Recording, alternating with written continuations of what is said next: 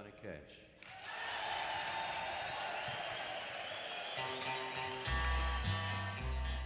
I am James Gunn. I am the writer and director of The Suicide Squad. I'm here doing director's commentary, which I've done quite a few times before, and every time I do it, I tell myself, write down some notes so you know what you're going to say before you say it, and I never do that. And so everything I will be saying today is off the cuff from what I can remember about making this film, which we made a year ago. All right. Michael Rooker just called me yesterday. He's actually texting me right now about something, I don't know what. But one of his favorite things in the movie is this opening shot, which is something that was not in my storyboards. My movies are very, very storyboarded. I draw every single shot in the film before I shoot it. But this puddle was something that I saw on set. I saw that it had this cool reflection. So I knew that we had this circular camera movement thing out in the truck. And we brought it in and we did that opening shot, which I think is indicative of the whole movie in a way, that everything is very planned out. But at the same time, I do come up with a lot of stuff on the spot, and we'll come up with things on the spot to make things more creative. I have to give a shout out to Michael Rooker, my old friend, who's been in all of my movies, who I've killed in many movies. And so you know there's going to be a lot of spoilers in this director's commentary. Of course, I kill him in this movie as well, but he's very, very, very good at bouncing a ball without looking at it. And then there's Viola Davis, who I adore. She's just a fantastically intense actress, very scary when she's Amanda Waller. That's John Ostrander as Dr. Fitzgibbon, who created the Suicide Squad in the comic books. He's the one who created this concept of Z-grade supervillains who are used by the government in incredibly dangerous black ops missions. And I really wanted to go back to what John originally did with the stories in this movie. And this movie is very much inspired by the war caper films I grew up with loving as a kid, watching on Saturday afternoons, especially the movies from the late 60s, early 70s, movies like The Dirty Dozen, Where Eagles Dare, Kelly's Heroes. That's what this movie is to me, just with DC supervillains.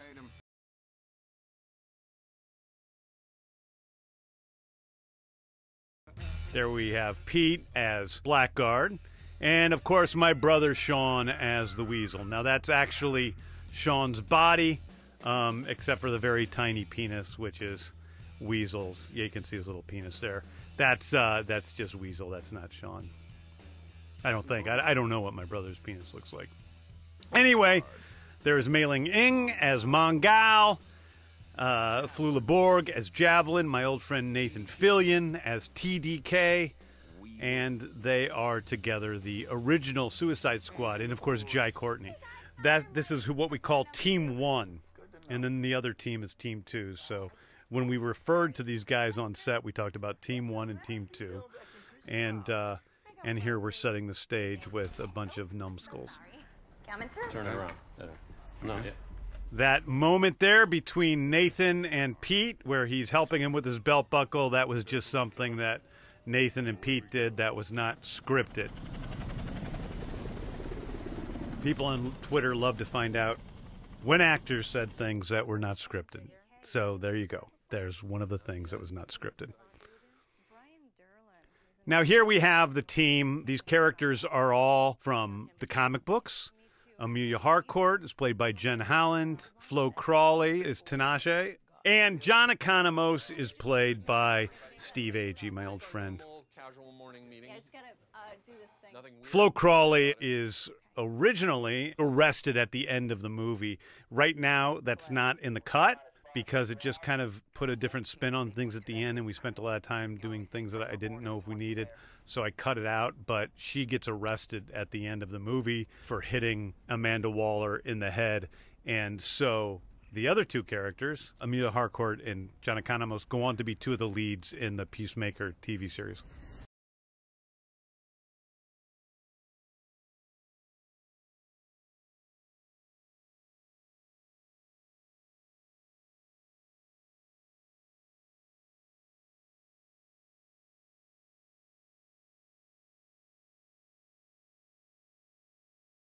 We have the interior of the Osprey, which we had on stage to create this scene, and it was actually really, really long to begin with. Too long, frankly, and I cut it down. I cut out a lot of the dialogue. There's a little bit more of this almost kind of romance between Javelin and Margot's character, Harley Quinn. Yo, is this a dog? One of the great joys for me with creating this movie was being able to work with Margot. I think David Ayer did a great job with some of the casting on the first film, especially Jai Courtney, Joel Kinnaman, Margot, Viola, and to be able to work with these actors who are all pretty flawless was a lot of fun. I think Joel, who found this movie a great challenge throughout, because there's a lot of humor in it, and usually he's not playing roles with any humor, and so he found it really challenging, and I know really fulfilling because of being able to do that, and he worked really hard on doing that, and I think he's fantastic in the film.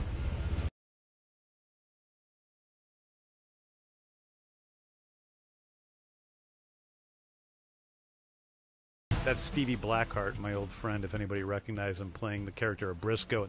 I cut his role out too, so, but he's been in a lot of my movies. Now here we have the whole crew jumping down. This is a shot where the cameraman actually jumped off after the stuntman, following him into the water. And the scene was difficult because it was shot in a big, huge pool on the back lot that we created. Also shot on a piece of beachfront that we created on set.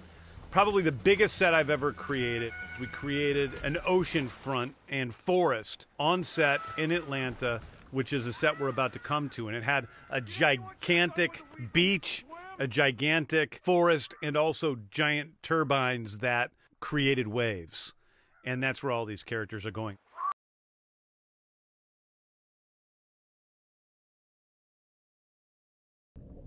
That's a practical dead weasel that we created by Legacy, who did our makeup effects, and they created this dead body, so a lot of this is purely practical. And this is the beach that we built. We built this beach on the back lot in Atlanta.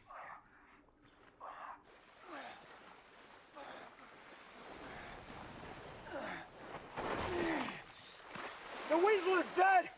I repeat, the weasel is I think it's good to note that Savant is saying the weasel is dead, and we find out at the end of the film Weasel is actually not dead, so you're trusting Savant to be good at taking pulses, which he's not very good at doing. But also, I think, personally, that the weasel goes into a sort of dead state and panic, sort of like a possum, and so that his heartbeat does stop, which is why it says his heartbeat is stopped on the monitors.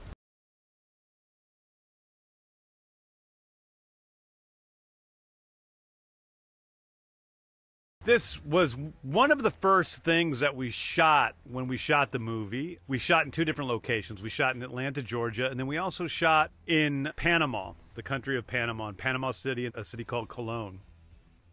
But the first part was all in Atlanta, and this was the beach that we built there, and we shot a lot of the other stuff in the studios and around there, and we built a lot of giant sets. A lot of people know these are some of the biggest sets in Warner Brothers history, and they were really supportive in giving me the practical sets that I wanted. That's all palm trees that we brought in and put there for this scene. It's actually built in the edge of a real forest, but all of that is built. Hey, guys! Whoa! We have three different primary visual effects companies that we worked with. Trickster, Frame Store, and Trickster did a lot of the stuff at the beginning. Frame Store and Weta. And Weta did all of the Starfish and a lot of King Shark. Frame Store did a lot of King Shark. They're all companies that I've worked with before on the Guardians films. And Trickster did that visual effect on Pete Davidson's face where he gets shot in the face. With all due respect, we're in the middle of a goddamn Harley, wait! And they also did this moment here, I believe. Part of the face that we've done with Pete Davidson, we actually shot his wound in real life and then superimposed that over the face. I really wanted to make a scene that was a lot like the beginning of Saving Private Ryan, with just this sort of slaughter of supervillains. These guys, as we find out, are all sort of the also-rans of the supervillain community. These are the people who Amanda Waller either doesn't like or thinks are completely disposable. The only reason they're here at all is just to keep the troops distracted for a moment while the other team makes its way to the beach, who we'll see in a moment, who's the actual Suicide Squad that she's using to get the job done. To her, all these people are useless. And I think it sets up Amanda Waller as being the primary villain in the movie.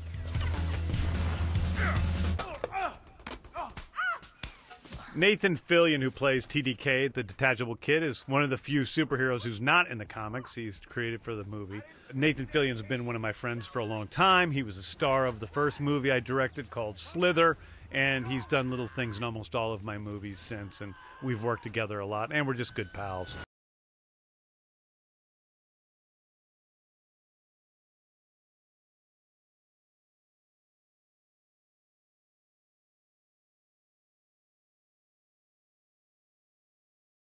Here is the death of Captain Boomerang, which I think is shocking to some people because he was such a main character, but I felt like we really needed to have one of the main characters from David Ayer's movie be killed at the beginning of this movie to really give it a little bit more reality.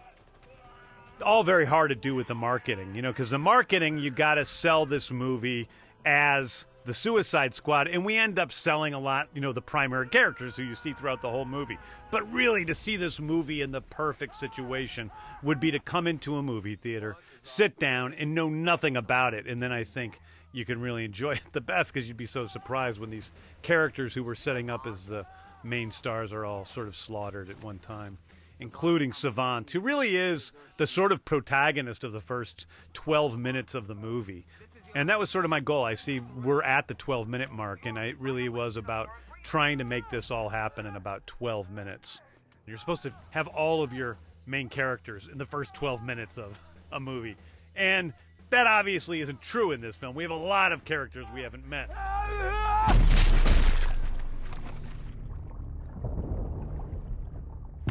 That was part of the storyboards for the beginning, was making these chapter titles using actual physical elements from the screen, such as the blood there.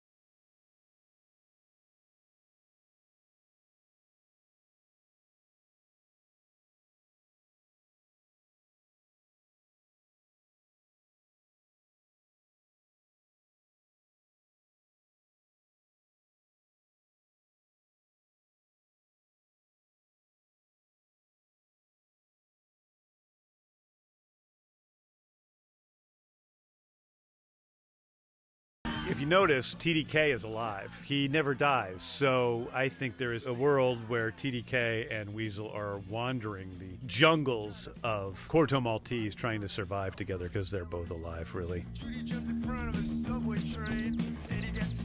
I wanted to use people who died from the beginning. It's a song I've loved for a long time.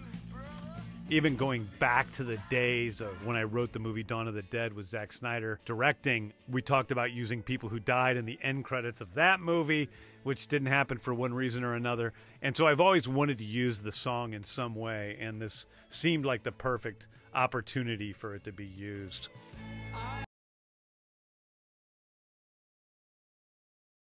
There's a lot of people here on the crew who are sort of all of my favorite crew members who I worked with on all of my films. But, Guardians of the Galaxy 1 and 2 and Super and Slither, and really, I like to work with a tight family of people. And also Guardians 3, which kind of we're into when I temporarily was gone and then came back. I'm prepping to do that movie now, actually. But some of those people that really deserve a shout out, I think, are Beth Mickle, who is our production designer, who did an amazing job on the production design in this film, and Juliana Markovsky, who's our costume designer. Those two people are a part of every visual aspect of this movie, and they're with me a lot on set, way more so than a lot of costume designers and production designers, kind of, whispering in my ear, giving me ideas about what works visually and what doesn't. And then Henry Bram, of course, the cinematographer who did Guardians Volume 2 with me, he's going to do Volume 3, and they are all really important parts of this filmmaking process. I think in terms of the cameras in this movie, it was very important to keep things alive all the time. If you notice, characters are almost always moving, something's almost always happening, and we use a rig that was built especially for this movie called a Nano. It's a rig in which you can get sort of a handheld feel without having people get too seasick like they do with normal handheld rigs. And it houses extremely small cameras. We use the red cameras, weapons, and a dragon, and we're able to get in really close to characters and get around them and move around a lot and keep a visceral feeling with these camera rigs.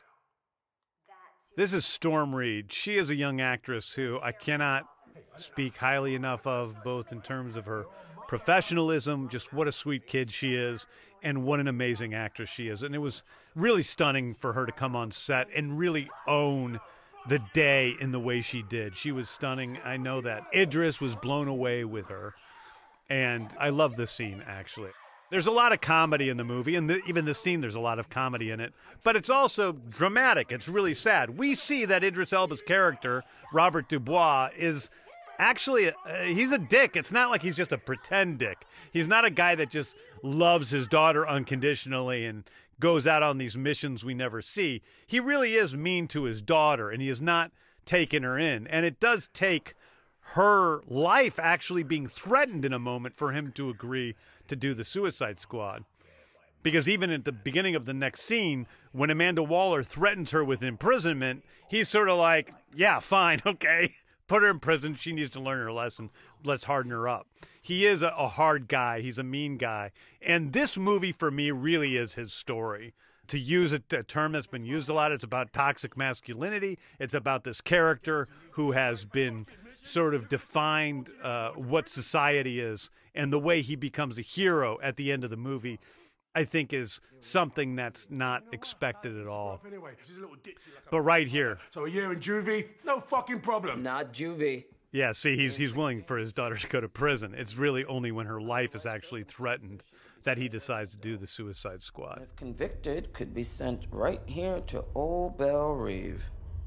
And in here, well, you know. Idris Elba is an actor who I have loved since The Wire, which is one of my favorite television shows of all time.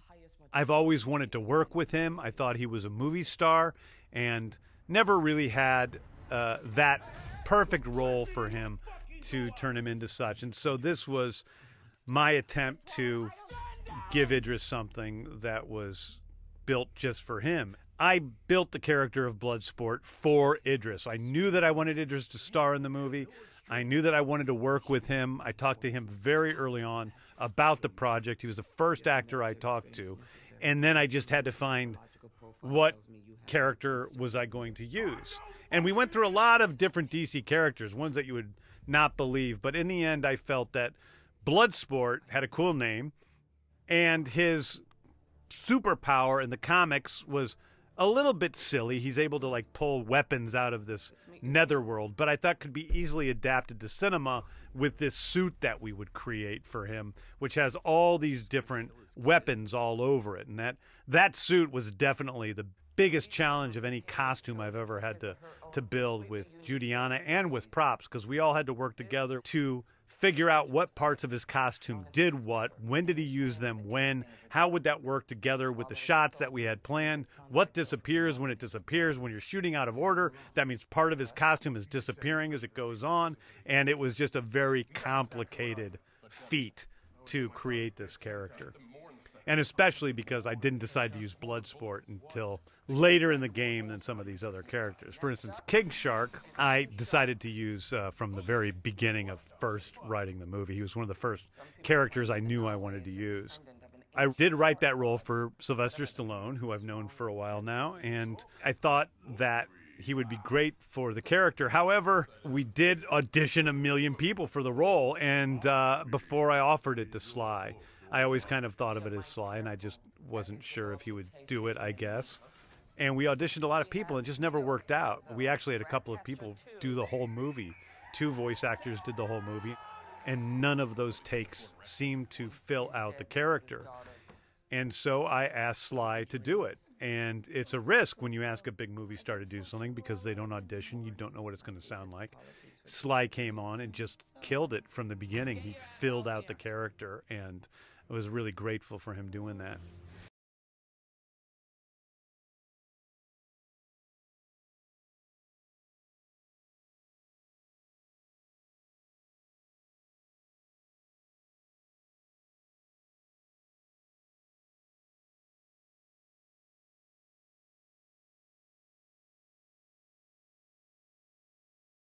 I guess I'll talk about each of the actors now, the main Suicide Squad. So that's David Dastmalchian. David Dastmalchian's been a friend of mine for a long time. We acted in a low-budget B movie about 10 years ago and became friends. And I thought he was perfect for the sort of dour sadness of Polka Dot Man.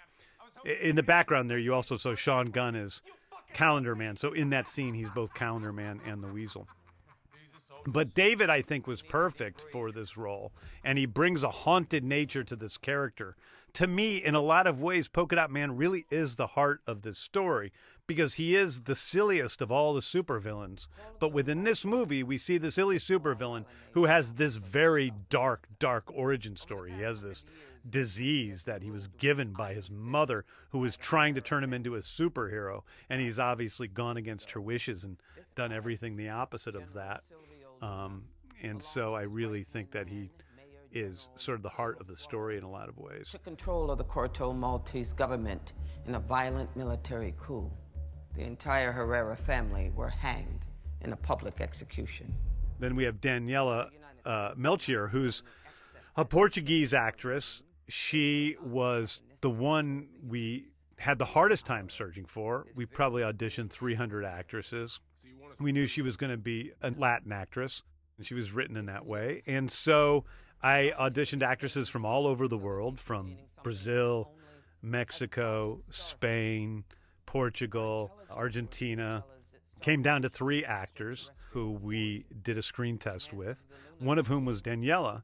When I first saw Daniela's very first audition, which was like recorded on an iPhone or something, there was something about it. Her presentation was so natural and so real and grounded.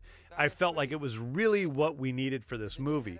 Because one of the things that is important to me for this movie throughout the whole thing, whether it's the production design, the style of the acting, or the cinematography, it's to keep things real and grounded, despite being as outlandish as it is. And so Daniela seemed perfect for that. And she reminded me of one of these old French New Wave actresses or an early Fellini actress. And she has this different feel to her that I think is very old-fashioned, but also very new and different. And I really think that she's something extraordinarily special and was incredibly easy to deal with and is a real sweet human being as well. So I was happy with her. And then also we'll have to talk about my friend John Cena, who obviously I love because I went from this movie to agree to doing a TV series with the character of Peacemaker. And John is probably the most gifted improvisational actor I've ever worked with in my life. And that's saying something because I've worked with a lot of really gifted comedians. And I also thought that this movie showed a part of John Cena that we haven't seen before, which is this dramatic part that we see later on in his confrontation with Rick Flag. And I think it stretched John's abilities in a way that he hadn't done before, and it was a lot of fun, and it came very naturally. And so I thought that there was a lot with this character that we hadn't seen. John and I talked a lot about Peacemaker and who he is, and he is this sort of alt-right dickhead, douchebag, dirtbag, who also has these ideals that even he can't live up to. But I also think there's something very sad about the character. I think he's using those ideals and all of those things because he has a hard time connecting to other human beings. And so John and I talked a lot about that throughout filming. He's always outside. He feels like he's outside. Oh, yeah?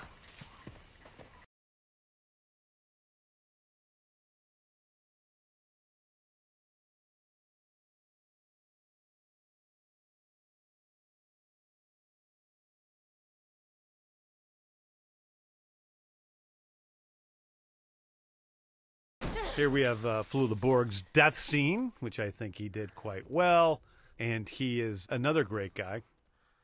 I have to say, also probably has the best body of any actor I've ever worked with.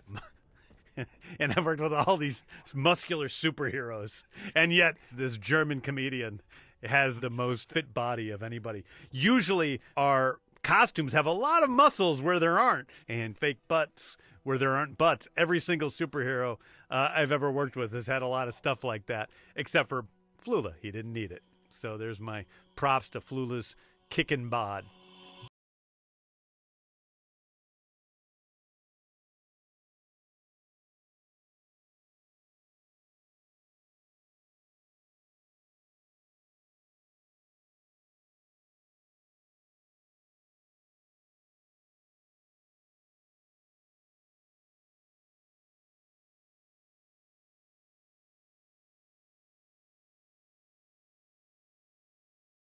This is actually a sequence we had a little bit of difficulty with, because I did have a whole other section here with Rick Flag and TDK and Harley. Here's Alicia Braga, Sol Soria, another wonderful actor that we were able to work with, and I was very pleased was willing to do this role. But anyway, I had this scene with TDK and Rick Flag and Harley running through the forest that I cut to sort of simplify things, because things were just getting a little bit too fat at the beginning. There's too much stuff happening before we got to the real stuff, which is starting to happen now, which is the real group and the conflicts they have. So this sequence actually sets up a lot of those conflicts. This sequence that we're about to see sets up, number one, we see this awful disease. That's all practical effects, by the way, done by Legacy, who has this sort of horrible polka dot disease, and we see that the joke of him being the polka dot man may not be as funny underneath the surface.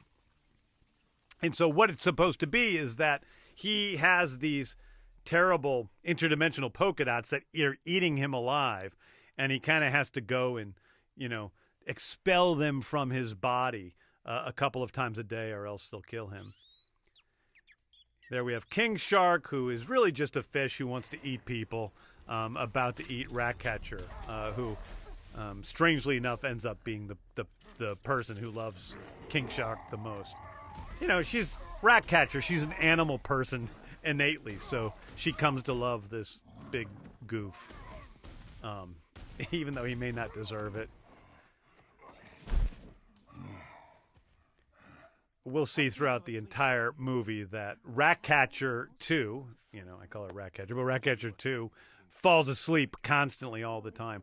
This scene was another scene I had a lot of problems with. We shot this scene.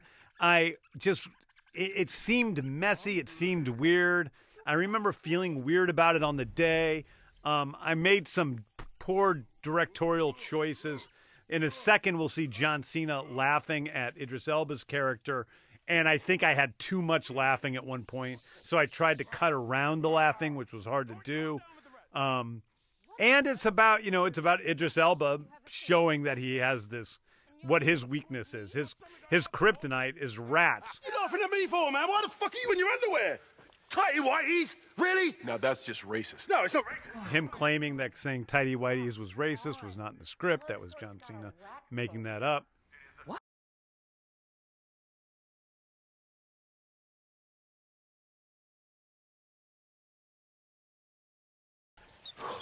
That is Sebastian the Rat, one of my favorite characters in the movie. I had pet rats growing up. I love rats. I think they are a fantastic pet. I think people have way too many hamsters and gerbils. They're animals that really don't care about you and can bite you. And rats are really much sweeter pets. I'm not saying wild rats. I'm not a big fan of wild rats, but domesticated rats they're a great small pet. Great first pet for a child. That's my rat commercial for everyone out there. If we got to watch our back from one of our own. Some great effects by Frame Store here. I love watching this moment with King Shark. Eat your friends?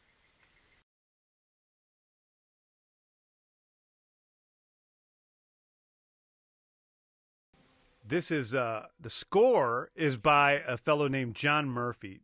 John Murphy has been one of my favorite composers for a long time. So when I had an opportunity to pick a composer for this film, he was my first thought. I loved his work from 28 Days Later, other Danny Boyle films, and I thought he would be a great person to work with on the score, and boy, did he deliver. He's really created a sort of an iconic score that I love.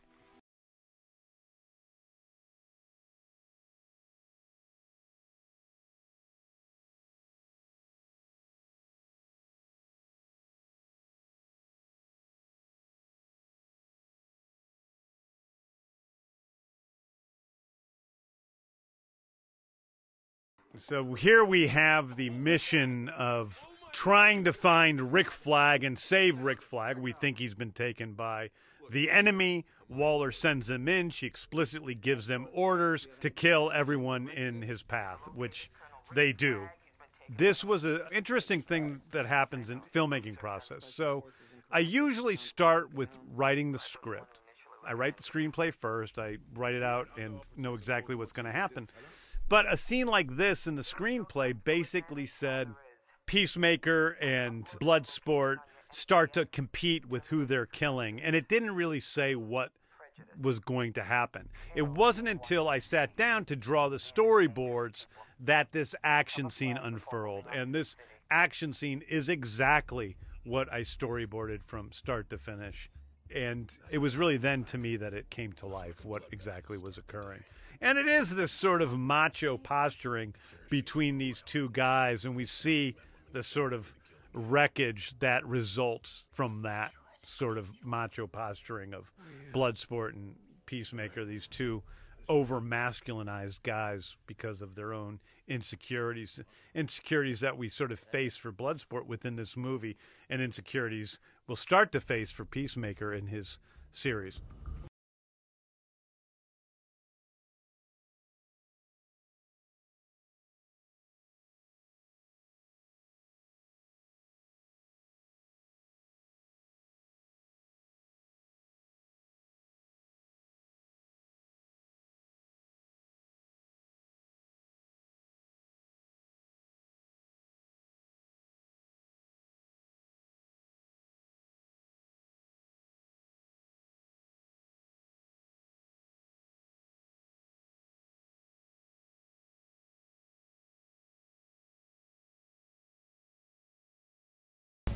I think here these two guys are really showing off to each other. This moment here that Cena does, that was also not in the script, but there was also a moment that I wondered about keeping where he did something much, much more foul than that, and I thought about keeping, but it was just too much. That's one of my favorite moments, when he's stabbing the sleeping guy for no reason, casually. And also these guys, of course, are using their, like, kind of crazy weapons throughout just to show how cool they are. And I kind of think the ultimate version of that is the blow dart, which is not exactly something that you think of when you think of superheroes or superheroism. And I think down below we're to believe that there's all sorts of things that whatever Bloodsport is doing down there, that we don't quite see, but somehow by the time we come down, it's escalated to him lighting people on fire. Now, this set was an interesting set. So this set was actually built on a soundstage. This is all inside of a building in a soundstage. There's a penis man that is one of the reasons we got graphic nudity, just because of somebody's penis.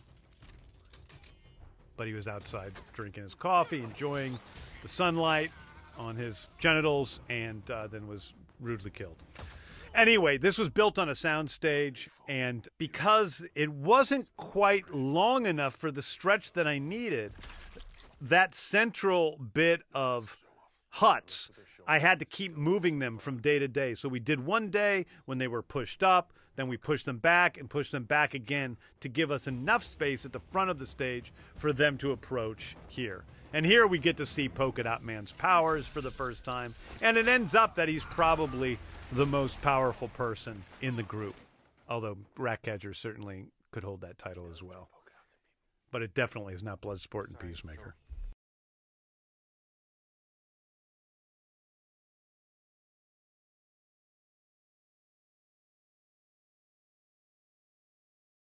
And here we reveal that after them having killed everybody on the guerrilla camp, there was no reason for it, as they had saved Rick Flag and are taking care of him.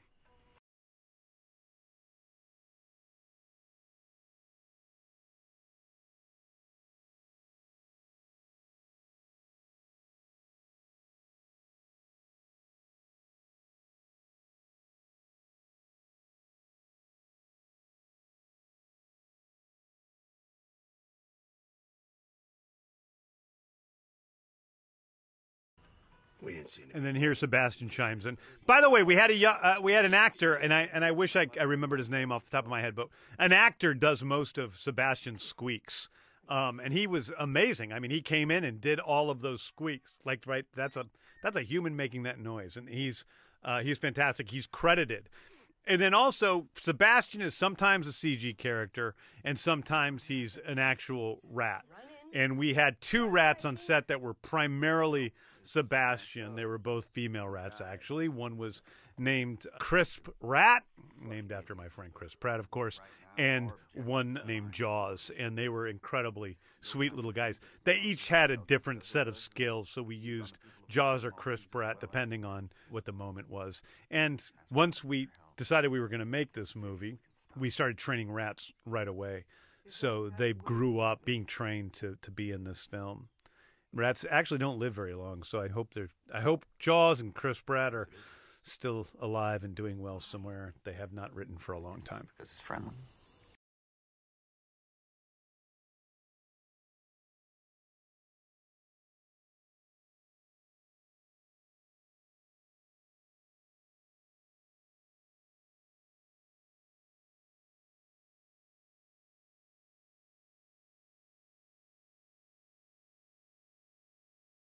Here we have Peter Capaldi. We finally, 38 minutes into the film, we reveal another one of our primary characters.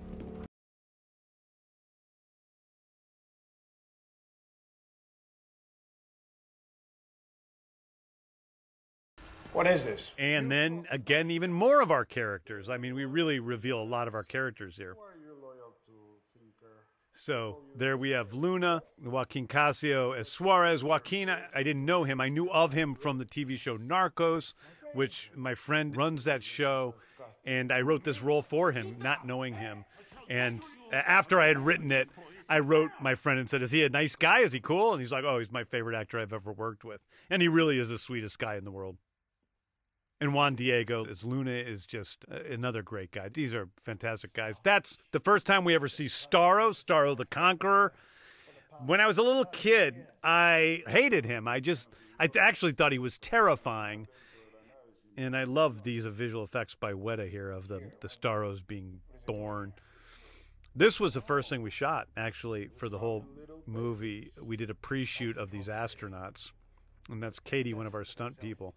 And I love the moment where she's pretending to smoke a cigarette while she leans on Starro. It's such a dick move. But these are ostensibly our villains. I do not actually believe that any of them are the main villains in the movie. To me, the primary villain in the film, the primary antagonist, is Amanda Waller. She's the one that is really putting our heroes in this position. Where is this Project Starfish now? And here we come to see, we don't quite see him yet, but they approach Starro the Conqueror as he's been put into this basement where they've been holding him for 35 or so years. That's Vera. You know, all these actors have little things. Like you kind of see here, we have Luna with his two generals on his side.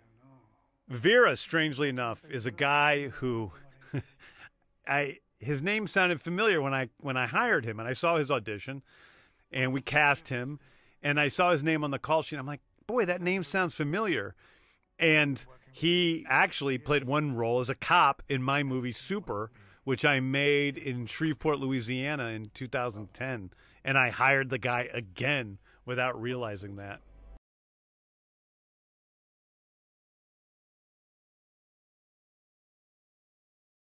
We called these guys Mario and Luigi. We tried to make them look like Mario and Luigi, so she calls them Mario and Luigi. And, and they were quite a pair in real life and in the movie.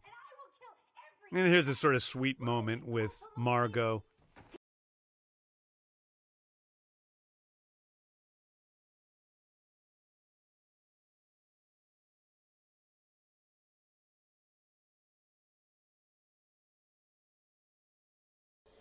That's Heba and Janine, our makeup and hair departments, who are in the limo with Harley. Margot is honestly just one of the most talented people I've ever worked with. And she's very different for a movie star in that she doesn't have, I guess, ego. She doesn't seem to have an ego in the way a lot of movie stars do.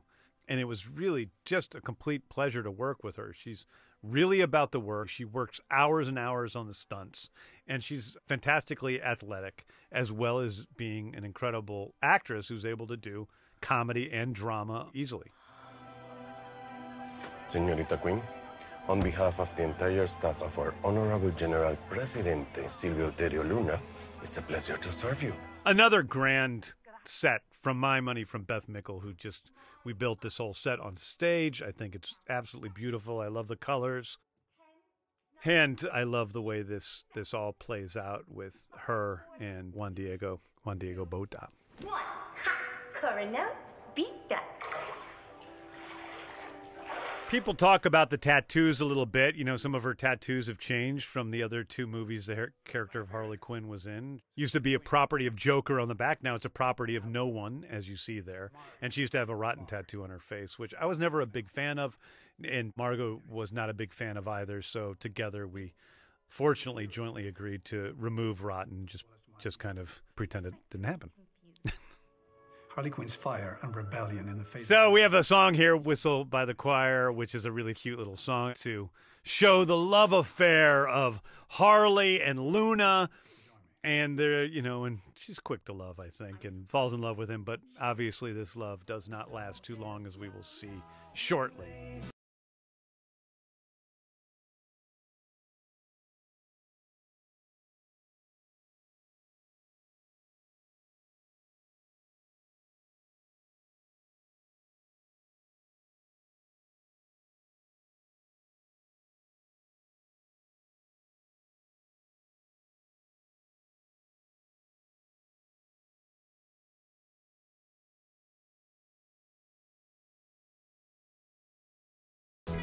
This was a lot of fun to shoot, all these lorikeets. They were little maniacs, actually.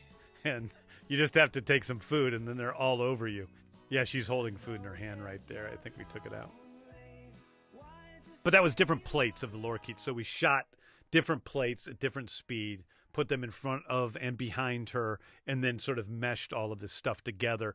In the shots where we're pushing in on her, I actually put her on a dolly and twisted her and moved her towards us as we're pushing towards her, so that gives it that effect. And then we had two dollies in the center of the room where they were moving towards each other. So that's really them in this little lorikeet cage with this pretty complex series of dollies to get all of the shots we needed and the movement that we needed.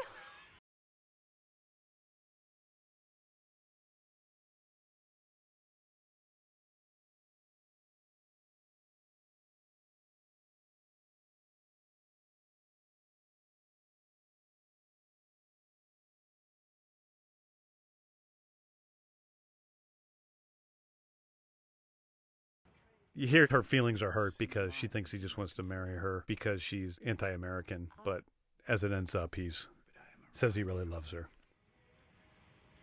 I agreed to meet with you just to appease them.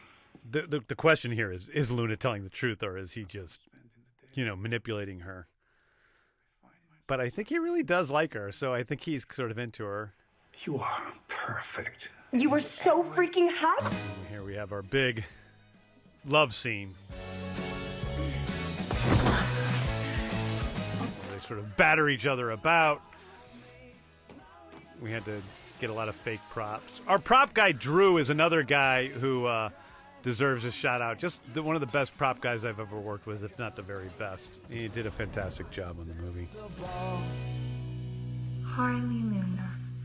Believe it or not, that's two different shots put together.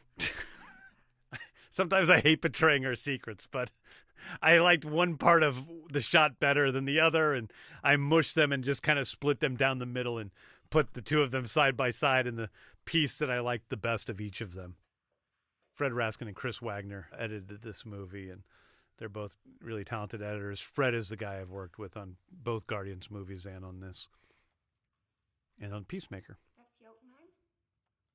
I also love Harley's red dress, designed by Juliana. It's something that I had in mind from the beginning of taking this on. In fact, this scene is actually one of the very first scenes that I wrote for the movie. When I'm thinking up ideas for something, I write down little notes. And this whole scene sort of came pretty well formed, but it's just this idea that Harley is done with nonsense. We think for a moment perhaps she's being sucked in by another sort of alpha male who is, using her, an insane alpha male like Joker. But the minute she finds out that that's who he is, she has changed, and she shows personal growth in her own way, which is, of course, to brutally murder him, which she explains in a moment. But that's the speech she gives. And I think it's an opportunity to show another piece of Harley. And it shows how she's grown and how she's still so completely messed up that murder is spiritual growth as far as Harley is concerned. To feed the beast. We see how these characters are all pretty damaged, and seeing this little glimpse of Harley, and she talks about the cruelty that she's experienced in her life.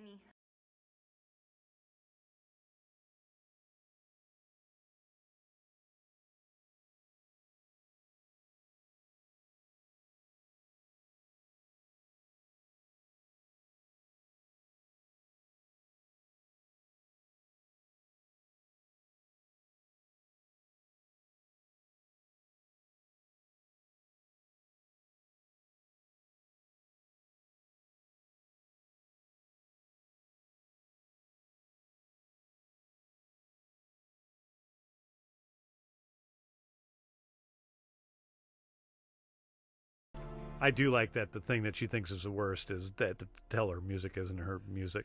It's a little bit worse than slashing your tires or killing your dogs.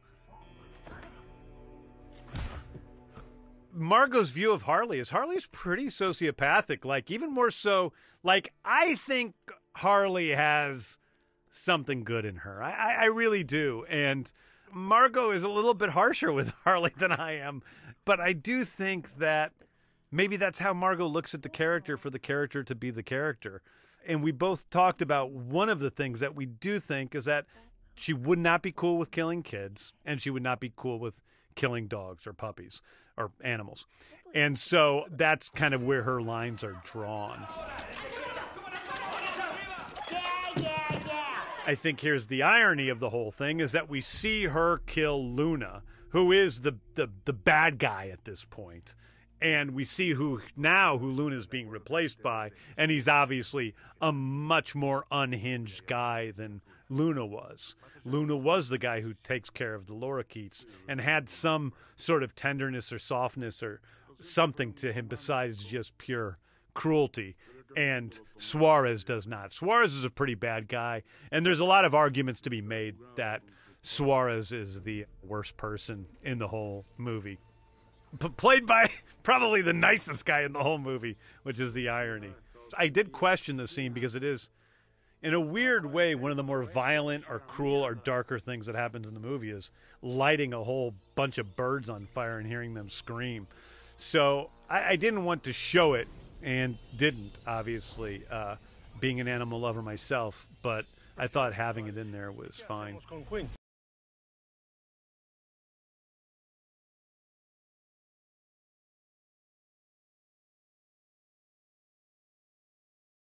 So, of course, we built all these titles. That's not just a visual effect. We built that in the ground, and he's getting up from the title there. What the hell are you doing? We're tired, Colonel. We need a rest. Goddamn hobbyists. We cannot stop. This, again, was on the sound stage where we built the jungle. Now, what we did with the jungle was we reformed it a couple times. So we took the gorilla camp out and then just made it a more full jungle so that they could walk around all the stage on a pathway, and it would take, quite a few minutes to get around it. That shit's contagious. We need to know. It's not. People always say, isn't it a lot cheaper to just shoot in the jungle? And it's not really a lot cheaper. I mean, number one, you have a harder time getting the shots that you really want to get, and it's, you got to bring these generators out in the heat, out with the mosquitoes, and it can be very, very difficult. So it's not necessarily cheaper. She infected me. People ask me a lot about Rick Flag's t-shirt. Rick Flag's t-shirt is a drawing that I did of a character named Ultra Bunny. And I just had done this sketch, and we turned that into a t-shirt. So I created Ultra Bunny. We put that on the shirt. It says obstacles are opportunities. In Spanish, obstacles are opportunities is the slogan that we use on set all the time. That is our main phrase that I use with the producer, Peter Safran, and Simon Hatt, our other producer, and Chuck Roven.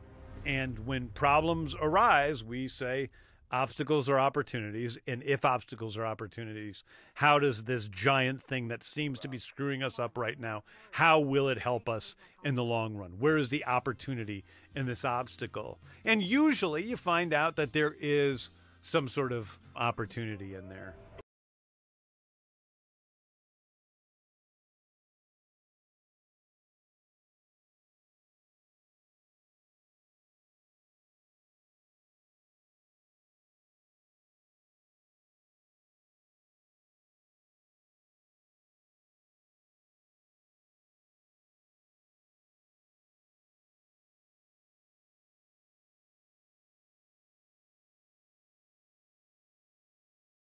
This was a difficult scene to choreograph because I wanted it to take largely take place within one shot.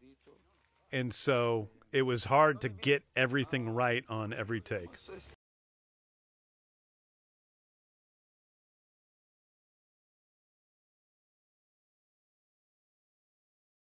And that's Julio, who plays Milton.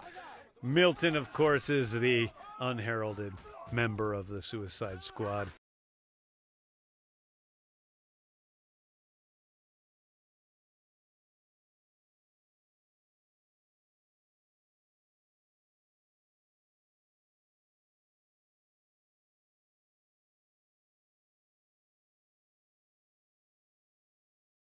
La Gatita Amable is the strip club brothel where Thinker hangs out, where they're headed to. King Shark obviously doesn't have a full recognition of how different he is from other human beings. See? Hey, he's learning Spanish. And what kind of disguise? Fake mustache. Yeah, fake mustache isn't gonna cut it, mate. Here we have this moment between Rick Flag and Sol Soria. I think there's something. I think there's maybe a little something there. I love the character of Rick Flag in this movie. I love the character of Rick Flag in the comics, and I think he's one of the characters who changed the most from the first film, and Joel and I talked a lot about that from the beginning. I do think he's a little bit lighter. He's a little bit funnier. He's got a little bit more of an accent, I think. I really like the character.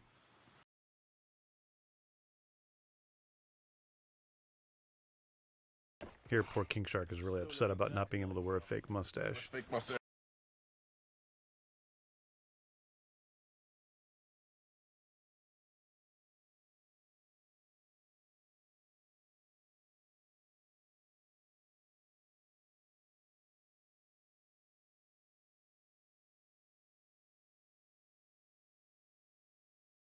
In one of our little Easter eggs, Senator Cray is a senator in the comics who Rick Flag tries to go kill in the John Ostrander Suicide Squad comics, and the character Deadshot kills him instead after being sent to stop Rick Flag.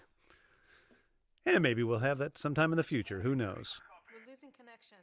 I'll tell you, the toughest visual effect in this whole movie was putting the city of Corto Maltese outside these windows. Now, we shot all of these plates outside in Panama. Shot like that looks pretty good. But the wide shots are very, very hard to get right and make them look real. And I still am not always totally happy with them. And Scanline did an amazing job on putting these shots together, the visual effect company. But it's a very difficult thing to do, put that outside these windows. Daughter, you...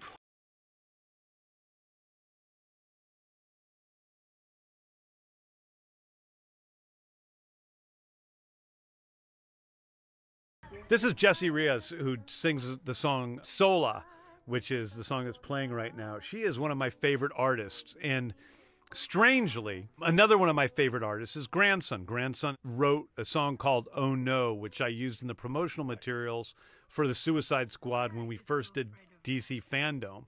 And then I used the song over the end credits. And I have a relationship with Grandson because we like each other's stuff. So I wrote him and said, hey, would you mind trying to write a song? I may not be able to use it, but is there a song that you could write for the movie? And he wrote the song Rain, which I love. And he gave to me, and we use it in the movie not too long.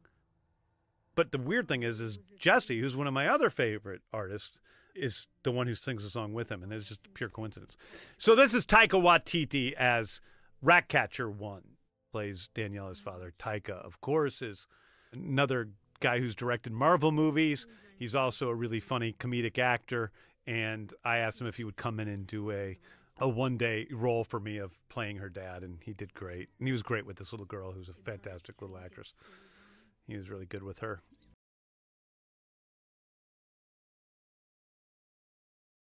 I was in Panama actually shooting the outdoor section of this stuff when Taika won his Oscar, which was quite an exciting moment.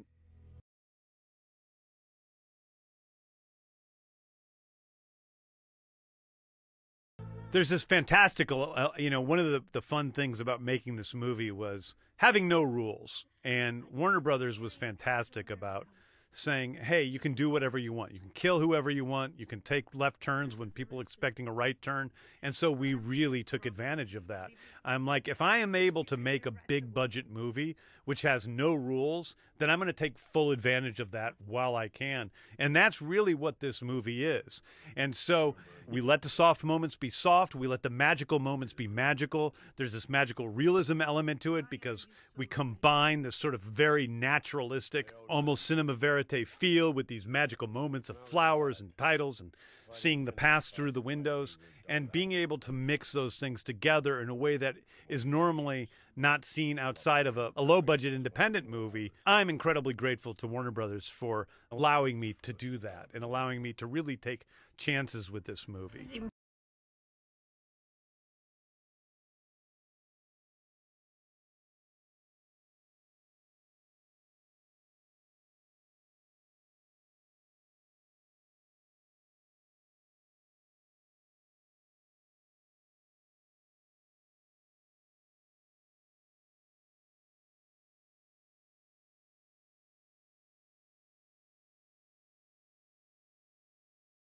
This was shot in the city of Panama City.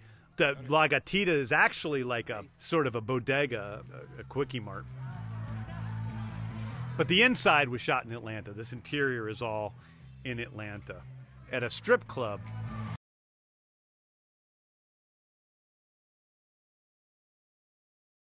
That's Pom Klementieff, who is Mantis from the Marvel movies. And Pom is one of my very closest friends. She was in Atlanta shooting another movie during this time. And so she hung out with us all the time. And there's all these pictures online you can go see of the Suicide Squad hanging out. And Pom is always with us because she was just with us for many months. And she'd come on set all the time. She hung out with me all the time on set. And I said, would you do this? You want to play a dancer in the strip club? And she took it seriously. She went and she learned this goofy dance. I had this whole philosophy that, you know, we wanted to create this Corto Maltesian culture. Obviously, it's a mishmash of a lot of Latin cultures, and we have all sorts of different, I mean, we have a Mexican actor, we have a Brazilian actor, we have a Portuguese actor, we have a Spanish actor, who are all denizens of Corto Maltese. And so we wanted to be this mishmash, but also create this own culture, and this idea that maybe these brothels have these dancers who wear these traditional sort of weird macrame outfits that they've been wearing for 300 years as they do their provocative dances on stage, and that it's a weird kind of dance that we haven't seen before.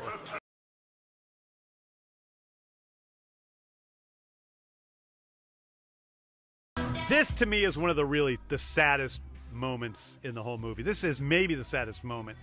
Rick Flag says moments before, here's to being alive in 3 hours, and a lot of these characters will not be alive in 3 hours. And they're actually experiencing camaraderie and some joy and togetherness for the first time together for certain. That's also him dancing with his mother, and his mother was a fantastic actress and a real sport for putting up with all that nonsense. But, you know, all these actors are experiencing this sort of togetherness, and then things go very, very south in not too long. So it's one of my favorite moments in the movie, shooting that stuff and watching this scene. And it's also, to me, one of the kind of most bittersweet moments in the movie.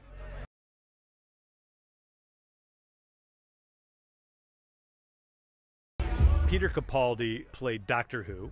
A lot of people think that I picked him because of that, but it isn't. It's a movie called In the Loop that I saw where I loved Peter Capaldi in that movie, and when his name came up as a potential thinker, I'm like, absolutely, let's offer it to him, and we gave it to him, and he's the sweetest guy, fantastic actor, and a fantastic artist who made me a big piece of thinker art at the end of this shoot. I let all the actors they help to pick out their stupid outfits. It's like all of these guys are wearing clothes that they found in a box that that the guerrilla camp had. So like his is like, it's supposed to be from a country club that they have to wear these jackets or something. Like, you know, the waiters have to wear these jackets, and that's what Idris is wearing. He chose the beret and the sandals, the mandals. He's got the mandals on for much of these scenes, which I thought was hilarious.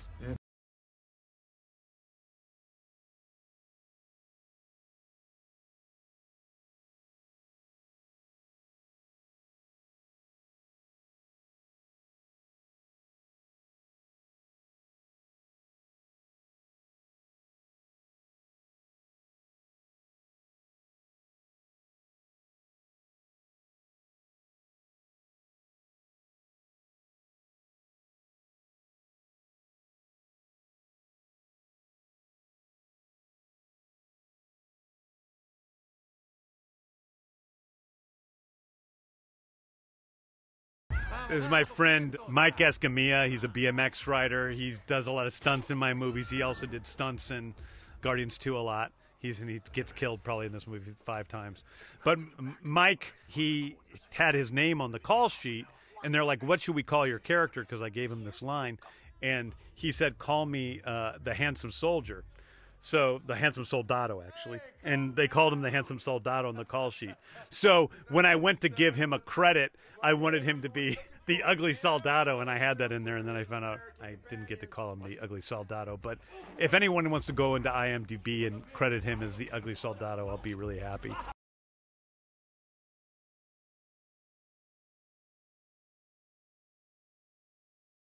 Oh, God. I think Polka Dot Man has probably never been around a naked woman, so he's very embarrassed by that moment.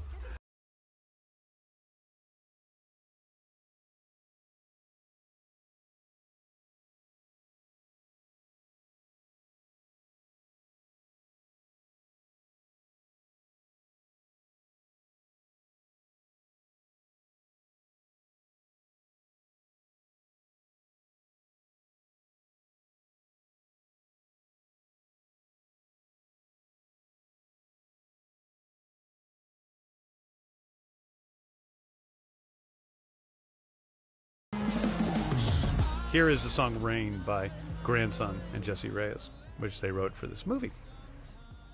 So this is all shot in Panama City. It has just a great texture to it that I didn't think this could be matched elsewhere. When I wrote Corto Maltese, I didn't really know where we were going to shoot it. I was going to shoot in Havana, but it ended up being sort of difficult, and so we searched for someplace else to shoot it. And I wanted that beautiful, aging color palette that you have in some Latin American countries. And when I saw Panama for the first time, in certain parts of Panama, not all of Panama, but certain parts of Panama really had what I was looking for. And so it was just it was a joy shooting down there for the most part, and a lot of great people. And they really welcomed us, and it gave us a great sense of realness in the film. The Death Touch. How to kill a man with a single blow. Of course it's possible. Idris does not smoke. He has asthma, and his eyes were watering up. This guy really doesn't smoke. His eyes were watering up, and I had to take a tear out of his eye. Visual effects at one point because I liked the shot.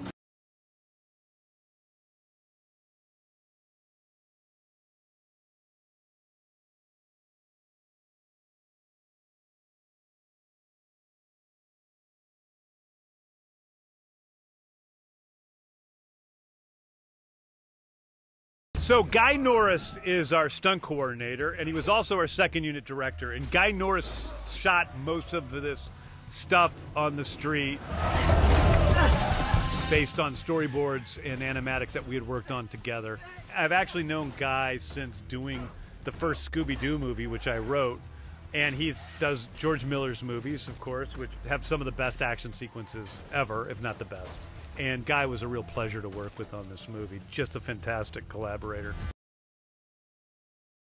I'm going to get home tonight, and I'm going to remember people that I haven't mentioned on this director's commentary and just be so sad about it. But to all those people that are listening to this commentary waiting for their names to be mentioned, I'm sorry. I really appreciate you, because making this movie was the greatest joy of my life in a lot of ways up until now.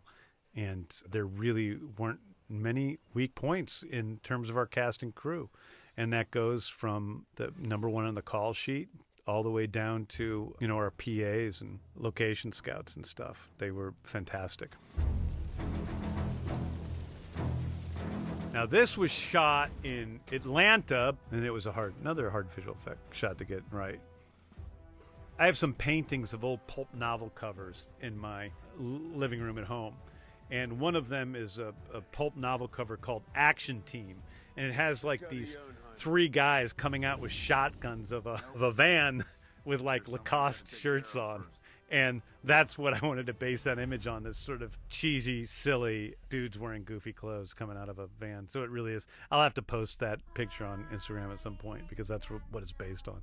And I gave that to the cinematographer and everybody else to show them what I wanted it to be. People say, what was the most fun day you had on set? And I'm always afraid to say, because it was this day, which was a blast.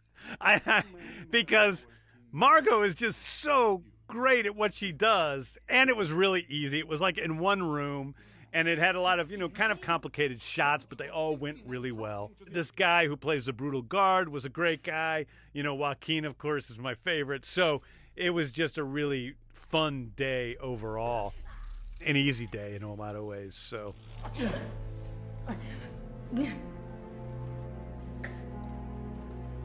that day we shot that all the way to her killing the brutal guard, and for some reason it was just a really fun day of shooting. Now this again is we're back in Panama City for all this stuff, except for the inside where this is shot on a soundstage.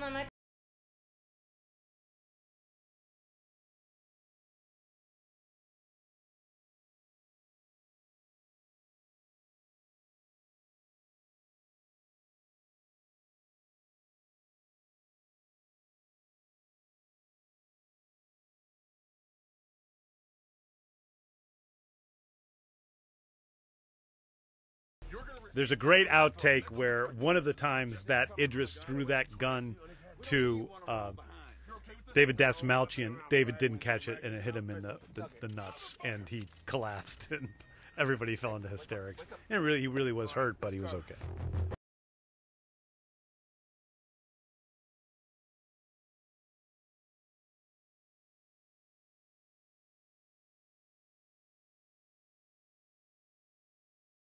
That's another improv on the part of old John Cena.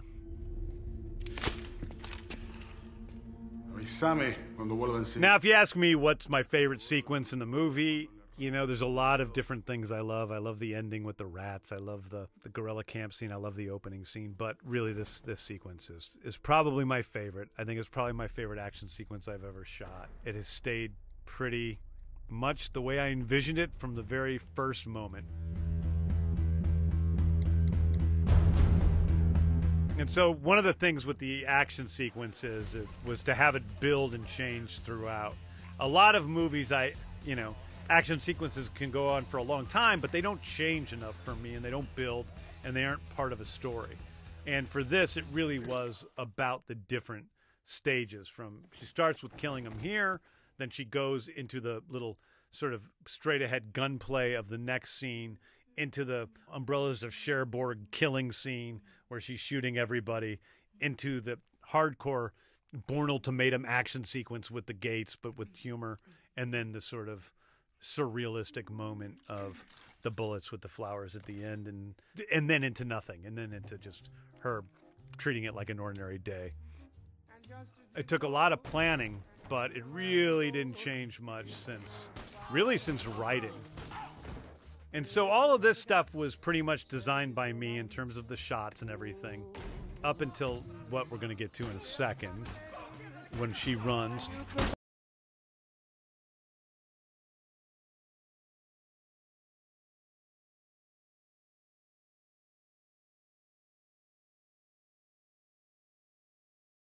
Now this shot is this next shot. That shot there, that's a shot you just couldn't get before you had the nano. You couldn't chase somebody like that and go that fast.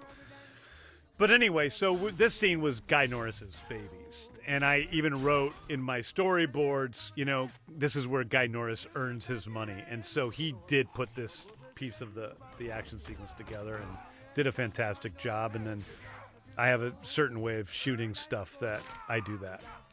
But it was fantastic work on Guy's. It wasn't second unit. We shot it all first unit. But it was Guy kind of putting this fight scene together in a way that with other movies I've maybe been a little bit more controlling and have, designed stuff more myself. Definitely the most violent thing in the movie is that. That's the one thing I question. I'm like, is that just too much? And her dead-eyed look, but I liked it, even though she picks up the machine gun in a funny way at the end.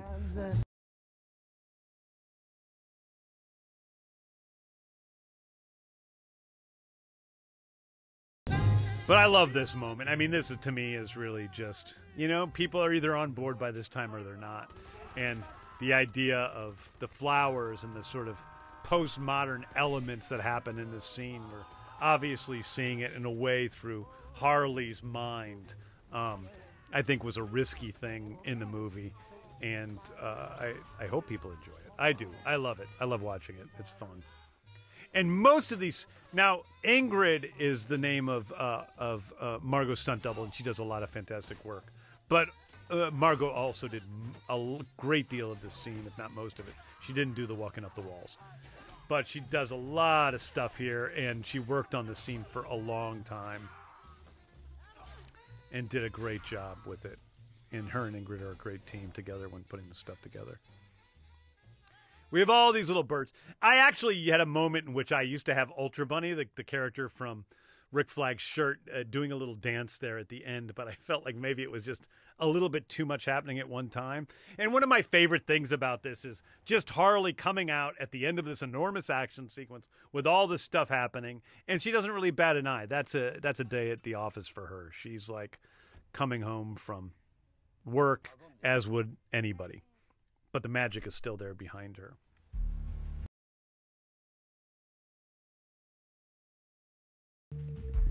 The whole idea here is that these guys have parts of their costumes on, but not the whole costumes, because they were rushing to come and save her.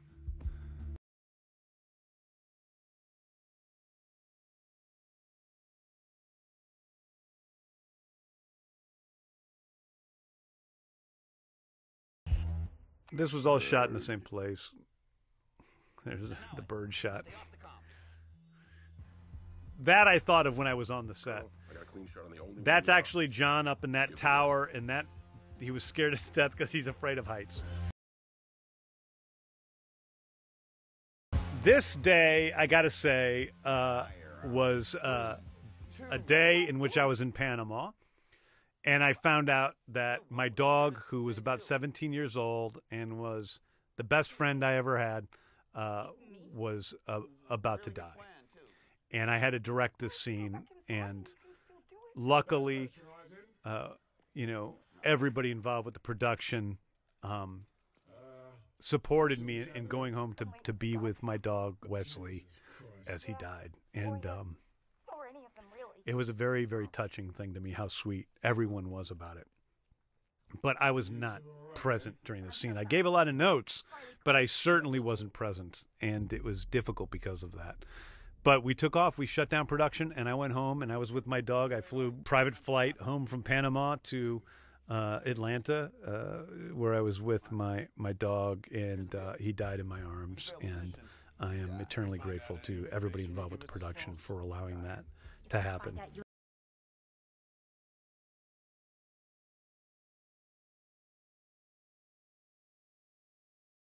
I actually did all the scene as one shot, and considered keeping it in one shot because it worked pretty well. But I decided to let it go with cuts.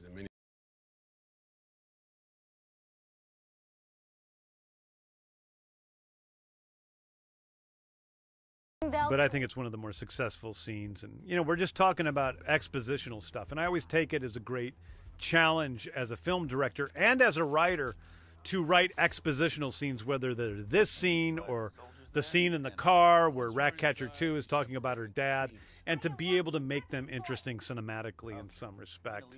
And that was, and also to add humor to keep people going, and to be able to make a purely expositional scene something fun. And I think that this scene does that pretty well.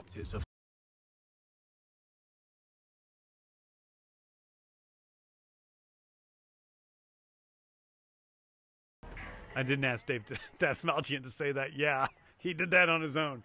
But I think he was feeling left out because he didn't have any lines in that scene. One of my favorite songs of all time is the Pixies' Hey. So the possibility of being able to use it in this film in the way that we do in such a big way was so fun to me. It really is one of my favorite all-time songs. You know, a lot of people know music is a real big part of the making of my films. So, for instance, all of these songs, besides the original song that was written by Grandson, were written into the screenplay for the whole movie. So I decided upon all of these musical numbers, whether it's Just a Gigolo or this or whatever, they were written into the screenplay, and I put them in the movie. Also, the other thing I do is we write music ahead of time. So the score written by John Murphy, a lot of the big main pieces, the big Team One theme when they're walking in front of the American flag, the big theme at the end when they're walking, they decide to go back to try to defeat Starro. All of that, those musical themes were written before we shot, and we play that music on set, and we play all this music on set. We had the Pixies' Hey playing so loudly as we shot this with a Phantom camera. Probably the most iconic moment from the movie.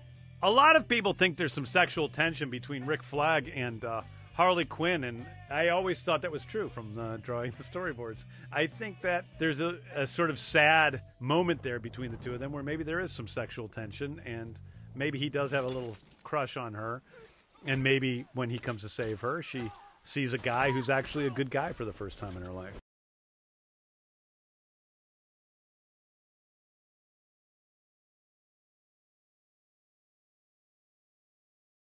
It should be no surprise to anyone, John Cena is very good at stunt work and fight choreography.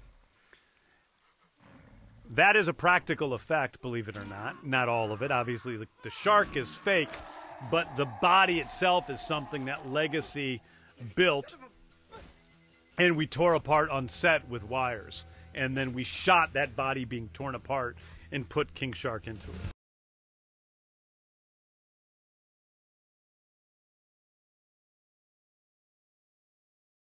This set, actually, the exterior set here, the exterior of Jotunheim, may actually be bigger than my beachfront set.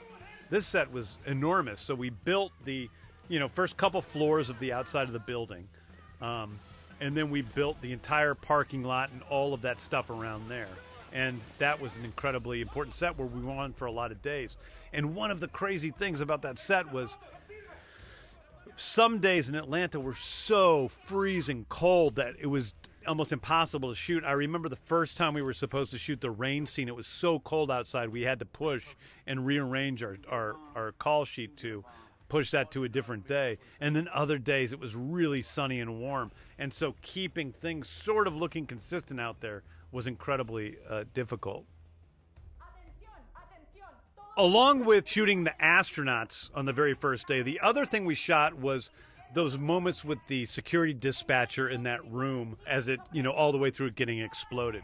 And a very interesting story about that actress who plays her is that I had a restaurant I go to in Atlanta that I frequent. And one day I went and I had a waitress who was very nice. And she came up and she said, "I'm an actress," and she gave me her card or something, and I'm like, we're actually looking for Latin American actors who are not easy to come across as they are in other places in Atlanta, Georgia. So I went, and we went that next day or whatever, and I sat down with Simon Hatt and Peter Safran, two of our producers, and we were watching some auditions for that character. And I said to Simon, I said, "Hey, listen, I have this card," and I gave him the card, and I said, "We should have her come in and audition. I don't know if she's any good or if she's a real actor or whatever, but let's have her come in on audition." He's like, "Okay." And so we watched the auditions, and there was one girl who was by far the best at being the security dispatcher. And I'm like, "Oh, well, that person should be cast for sure." And then we looked at the name on the card, and it was that same person. That's totally true. And I just didn't recognize her because she was dressed like a waitress when she waited tables, and she was kind of more dolled up or something when she was auditioning. And so I couldn't tell it was the same person. And so that's how we found that actor. Strange coincidences. Another enormous set that we built was here with the star, what we call the star-crossed. And here we find what a piece of crap the Thinker really is, that he's basically been torturing Starro for no reason.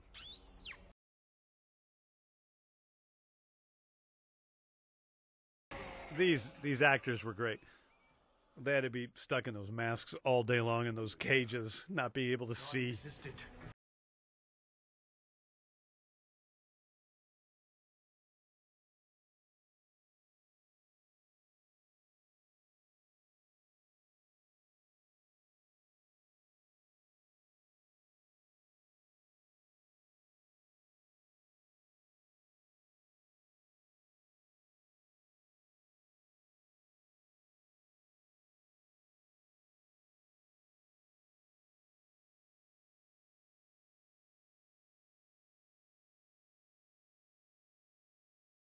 This is probably one of the most gory moments I've ever shot on film.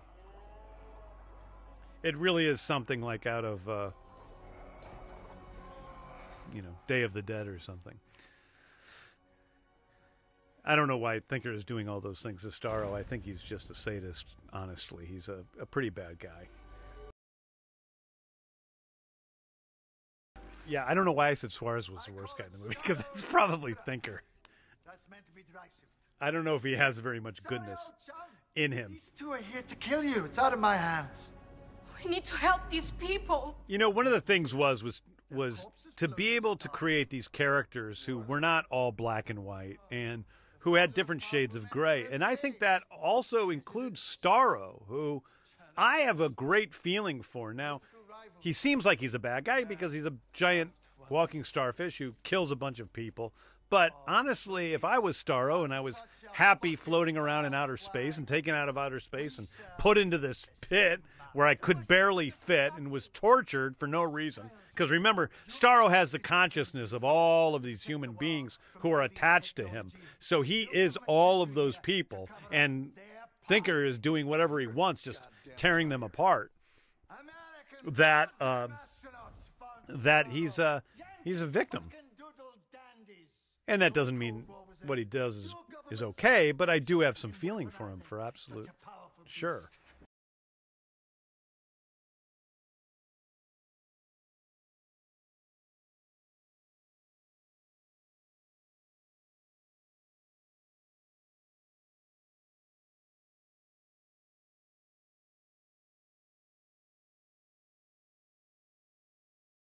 You know, and this is where we find that, you know, basically Amanda Waller is not sending them on this mission to protect anyone. She's sending them there to cover up the fact that the United States has had a part in these illegal experiments. And that's what they're dying for, is that, which I don't think Rick Flag is good with. I think Rick Flag has seen a lot of ugly stuff. I don't think that Rick Flag is against sacrificing anything, but I think in this moment he's just had enough, and he's through, you know, allowing, you know, basically being an enabler to the United States government in this world to be able to do whatever they want, and he reaches his breaking point. I can't let you do that, Colonel. Peacemaker, on the other hand, has been secretly sent there by Amanda Waller to watch over, and he's been told the whole truth from the beginning. So he's always known that they were there to cover up these horrible deeds, because Amanda Waller knew that he would be okay with hearing what the real situation was and making this hard choice that needs to be made.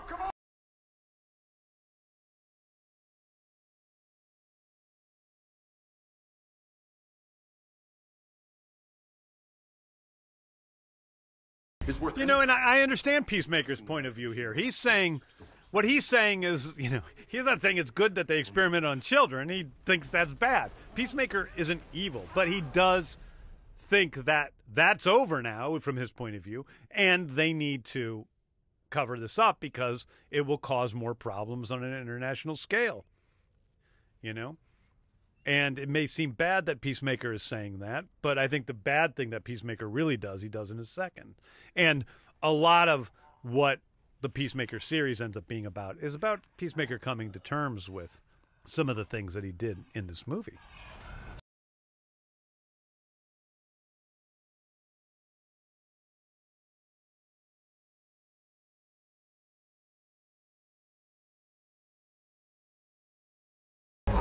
Oh, and here I really, you know, I kill so many people in this movie, and I really feel bad about it. But I have to say, I feel especially bad about killing the Thinker, because he doesn't really, he's such a great character, and Peter Capaldi's such a great guy. I just hate seeing any of these people die that I killed, because they're all so good in their roles, and I would like to see more from all of them. So it sucks that I kill them. This is kind of more of a horror movie moment here for Ratcatcher 2, as this thing tries to get to her, and Sebastian finds a way out because he's a little genius. There was a scene earlier where we learned that Sebastian is, according to Ratcatcher, the smartest rat in the world. So I think he's a mutant of sorts, where he's just much smarter than other rats, which is why he's able to. He's not really anthropomorphized, you know, completely. He just is an incredibly intelligent rat.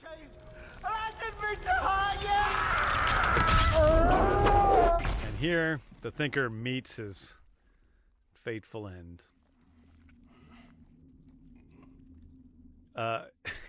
Now, it may look like we put a lot of padding in John Cena's mouth here, but the truth is he had tooth surgery the day before, and his mouth was all swollen in these shots. So he had to do the first part of this fight sequence after having just had tooth surgery. But being the trooper that he is, he, you know, on with the show. I thought this was a pretty cool shot when when we first put this together, and I wasn't sure if it was going to work when I first designed it. So you had the way we shot it is it's obviously not a mirror because we would see the cameras. So we had to figure out how to shoot the scene and then as a reflection, and then put the reflection on the helmet, which is a totally non-real helmet. Those are like the feeding tubes for the star cross that he's throwing them through. And the idea here was, and I'm not sure if it works or not, the idea here is, you know, I think a lot of people seem to think that Rick is going to live. And Rick is the good guy in this situation of the two of them.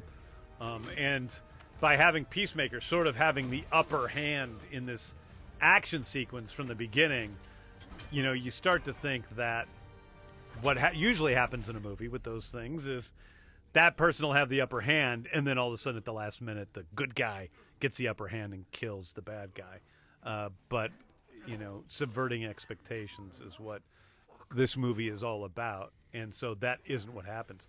And I think here you'd also see a little bit of an uglier side of, I mean, he's angry. I think to Rick, Peacemaker exemplifies everything about the United States that he's angry at right now. And this happens. This shot was one of the most controversial shots in the whole movie. There was a lot of back and forth about whether we should go inside his body for that shot. I was for it. I'm a fan of the Street Fighter movies, and they do that sometimes in those and other films. I think Street Fighter was the first time to do it. But I wanted to show Rick is dead. Like, we see his heart pierced. Like, he's dead here. There's not much going back from this without time travel. And I love John Cena and Joel Kinnaman in the scene. They're both so good. And you see here that John is not happy about this. But now he's let the monster out of the cage, and it's gone too far. And so this moment where he sees Daniela, you know, Cleo Caso, this is where he takes it a step too far, I think. And I think this is a big moment for Ratcatcher too, because she could easily, at this point, give him the drive, and they could go on. But she doesn't do that. She decides to take a different path. She takes the road less traveled in that situation. And I think we learn a little bit about who she really is in that moment. And honestly, you know, Ratcatcher 2 is the heart of this movie. I guess I said that earlier about Polka Dot Man in terms of, you know, he's sort of the aesthetic, cinematic heart of the movie in terms of, like, how the storytelling is different. But in terms of, like, the true heart, and I love this shot of John Cena. I just think that's where I go, oh, God, I want to make a TV show with that guy, because we only saw the very surface of what he's capable of here.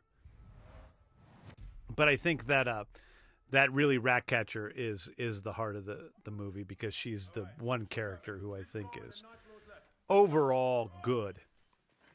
And not perfect there. She's begging for her life there. When it comes to her life, she wants to, you know, she wants to save it. But at the end of the day, she's the hero. She's the true hero here.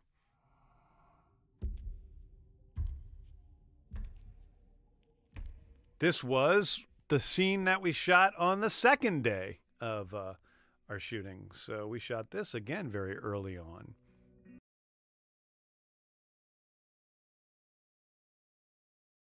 Now, Steve Agee plays King Shark on set. So the same guy who plays John Economos is also King Shark in all these scenes. And so there is a lot of Steve in the way the character moves, in the way the character acts. He is the template for the character, and we animate him, and then Sly Stallone comes in and does the voice. These things are called Clyracs. They were actually designed by my assistant, Meg Stapleton, who was my assistant for a number of years. And she's also a graphic artist, and she designed these little fellows who are very cute, but end up being not the greatest little creatures in the world. Again, I see King Shark even more so than the other characters. He's a character who's outside of everything. He doesn't really feel like he belongs with anyone. He's, you know, watches people in the streets like they're on a different planet, and I don't think anybody's ever treated him too well. And so he finds these little fish that he thinks are playing with him, and then that makes him really happy. You know, kind of like a sad dog who finds another dog playing with him and is all of a sudden happy that another dog is giving him the time of day.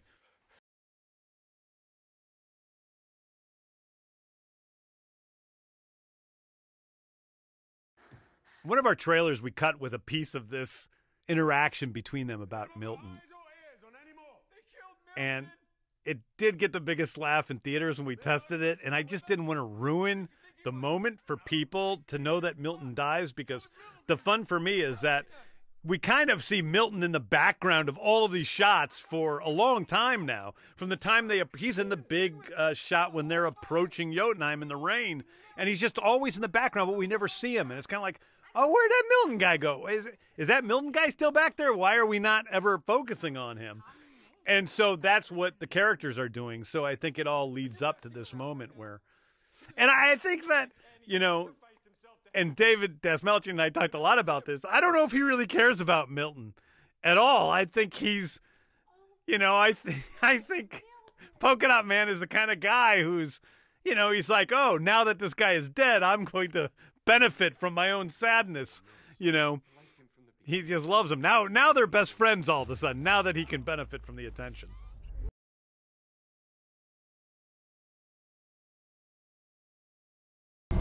And then here's where he makes the fatal mistake. I love plans that go wrong in movies, that you set up the plan that's going to happen and how it's going to happen and what you're going to do, and then our own characters make everything go wrong. They just screw up.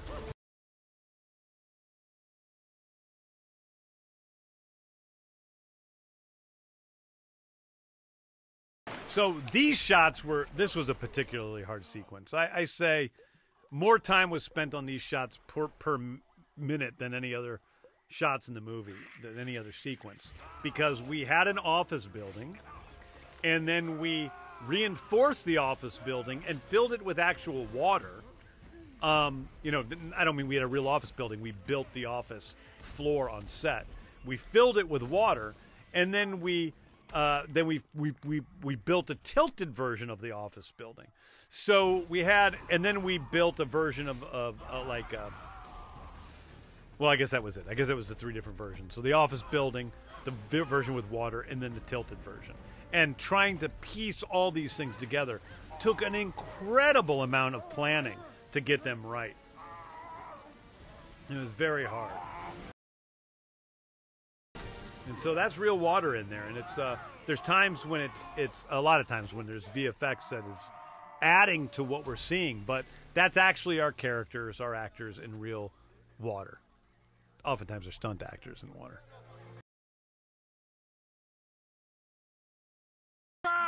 I find it incredibly sad when the Clarex eat King Shark. He just found these friends and they totally betrayed him.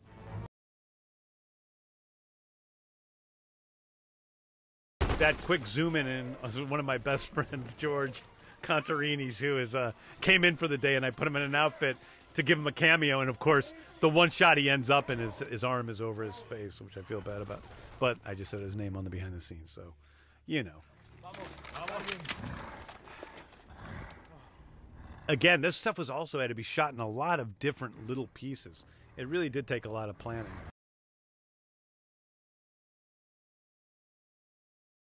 Now, I have read that when your head gets cut off, sometimes you stay alive for a couple seconds. So that's what this is for the Coronel.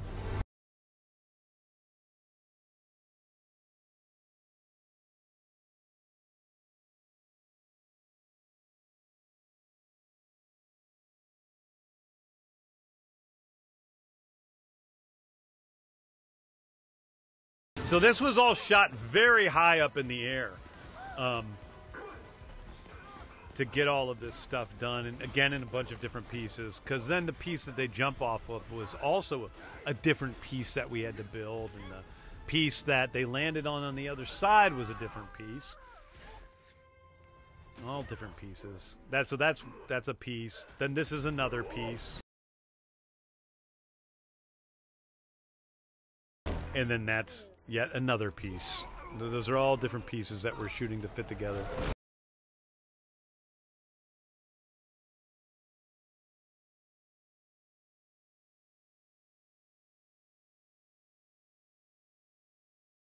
And so in that shot, Polka Dot Man and Margot are together, but Idris below is in another location, another set that we built.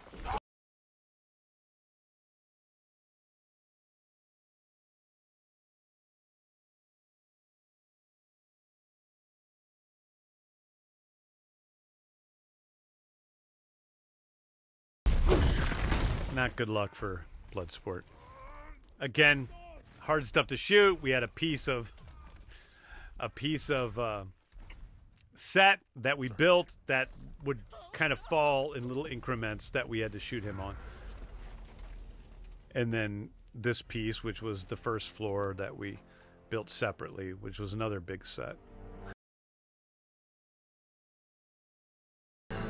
All that dust. I was pretty excited the day we shot that push-in shot, the Bloodsport with the dust falling in, because I watched it in real time afterwards and I thought it looked so cool.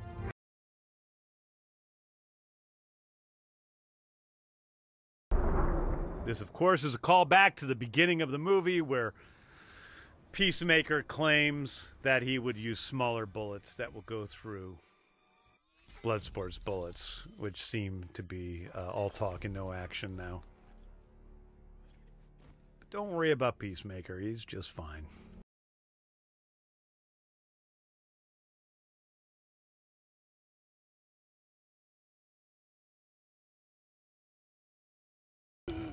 He's okay. Don't worry about him. Oh, don't worry. He looks dead. He's not dead.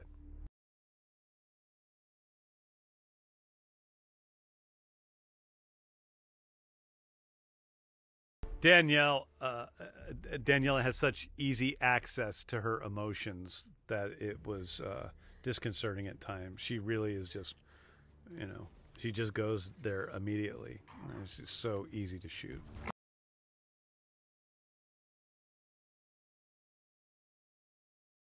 That king shark gnawing on that head was based on my dog gnawing on things and what he looked like while he was doing that.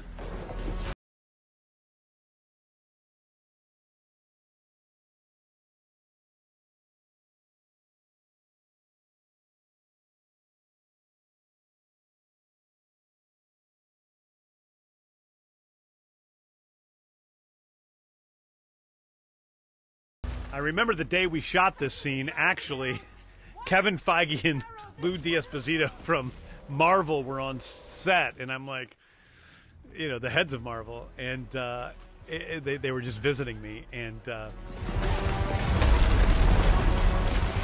knew that they were seeing that Starro was the bad guy, and I was like, oh boy. But of course, they kept it a secret.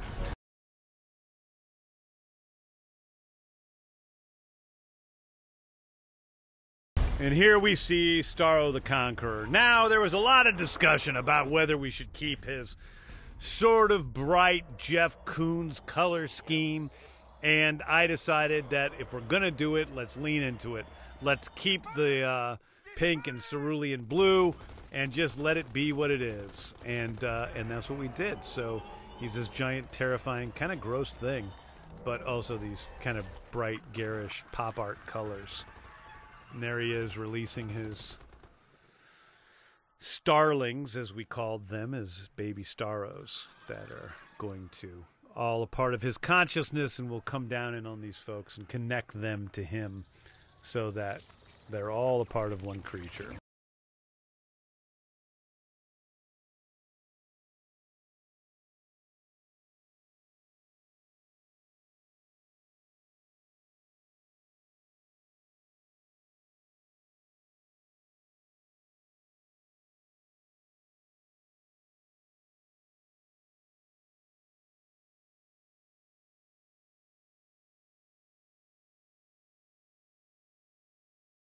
Yeah, again, I remember that these days were extremely warm, whereas earlier days just, you know, which is just supposed to be a couple hours earlier in the film, or, you know, whatever, a half hour earlier in the film, were very, very freezing cold.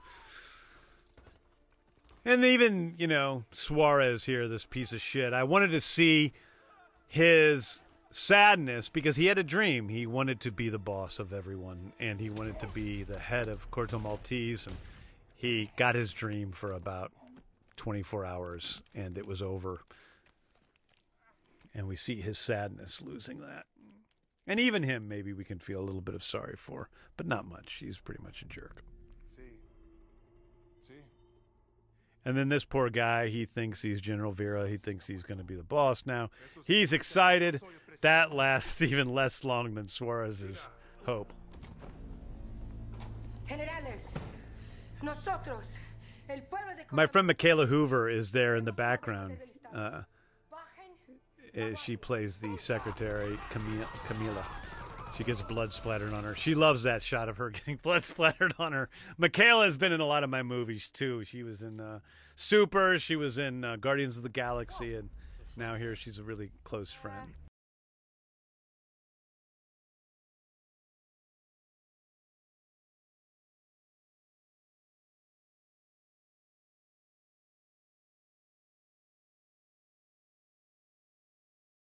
So we had to make these masks, you know. We had, you know, of course, hundreds of star-crossed. So we have different kinds of masks. We have ones that are up front, ones that are in the middle, and ones that are way in the background. The ones up front, like the one Suarez is wearing and these guys are wearing, are really well-sculpted, well-molded things. The eyes are CG, but the rest of the masks are completely real. And then in some places, we have these like really crappy masks in the background that we, you know, for people that are further away. John Economos in the comic books really looks a lot like my friend Steve Agee. So when I was rereading the Suicide Squad comics and I was thinking about doing this film, I'm like, oh my God, Steve Agee has got to be Economos. And he is. And, of course, Economos ends up being one of the major characters in the Peacemaker series.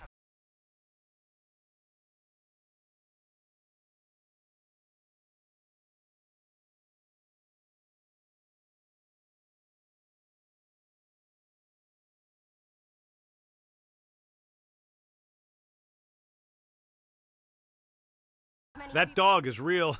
I mean, obviously he's real. That dog was just sitting there. And he got really afraid because people started screaming and running, and luckily one of our cameramen was there to shoot him.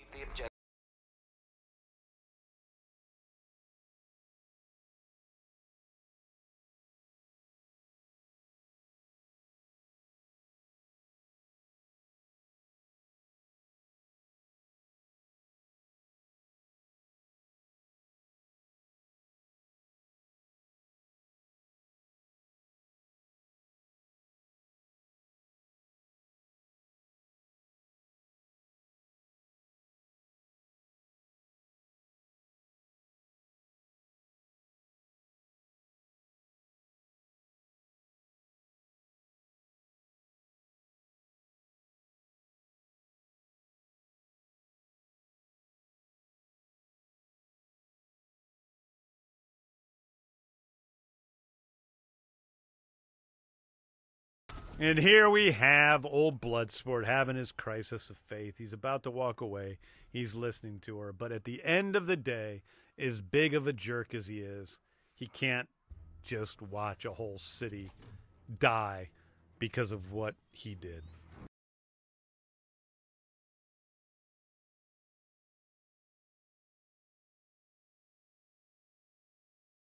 If you've noticed in that little beat there, Sebastian, that is the most anthropomorphic thing that Sebastian does in the whole movie, is that after she says, I know you sense good in you for a reason, Sebastian jumps up and throws his arms up into the air in triumph because he was right the whole time. You really don't even notice it, I don't think, usually when you're watching it. But if you're really looking at it, it's hilarious to me. And it's a bit much, but I think it's funny as hell. Krill, turn around now!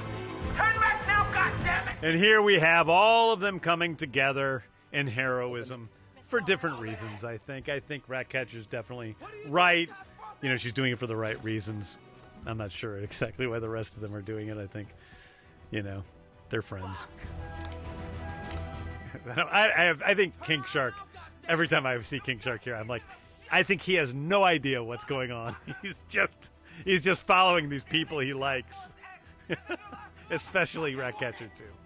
And here we have Flo Crawley and her act of heroism. And then we see the other folks, Jen Holland and as Amelia Harcourt, come into their own, make the right choice, do the right thing.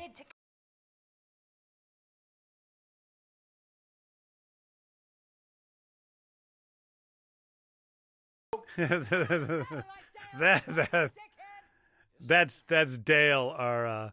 He was our military consultant on the film and consultant for a lot of different military things. He's a great guy, and I loved using his name and calling him a dickhead there, which I had Tinashe add on the day. Here we have these guys running through the streets of Cologne, Panama. You can see all those colors are real. Cologne is a city that's basically largely been abandoned in places, and so it's just kind of, you know, falling apart in certain places, and people live there, but they're squatting. There's a lot of stray animals around. We cast and crew brought home a lot of different animals. Our producer Peter Safran has a cat from there. David Dasmalchian brought home a cat from there. You know, one of our grips brought home a dog. I helped to save a dog that now has a home in Panama on a farm. It was a great, we named her Atlanta. And we sort of have the guys teaming up to fight. Not sort of, they do team up to fight.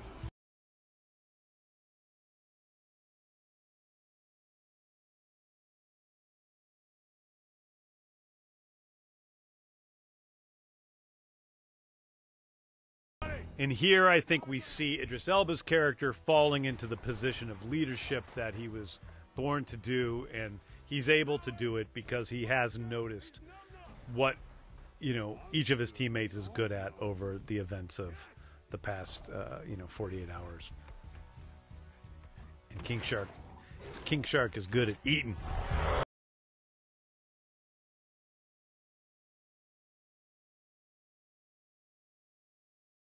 One of my favorite moments to shoot was Polka Dot Man's mom knocking down the building. And also the most shocking, obviously, and perhaps saddest moment in the movie is coming up. Peacemaker, or Polka Dot Man, I mean, finally fulfills his calling as a superhero. He's not a supervillain. He realizes it in this moment, and he sees the truth there right before he. I'm a superhero! Right before that happens. And everything kind of goes to hell in a handbasket now.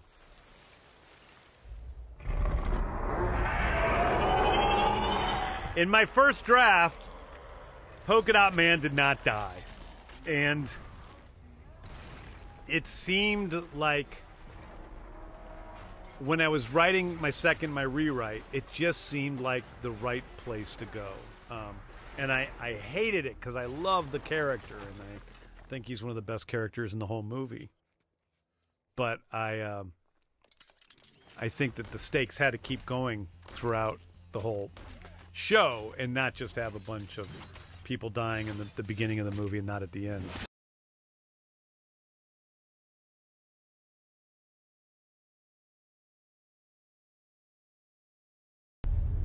But I think the relationship here is important between Bloodsport and Ratcatcher 2. He said to her, "I'll get you out of here alive." And she said, "No, I'll get you out of here alive." And they were both right. As you'll find out in a moment. So he saved her life, and now she is about to return the favor.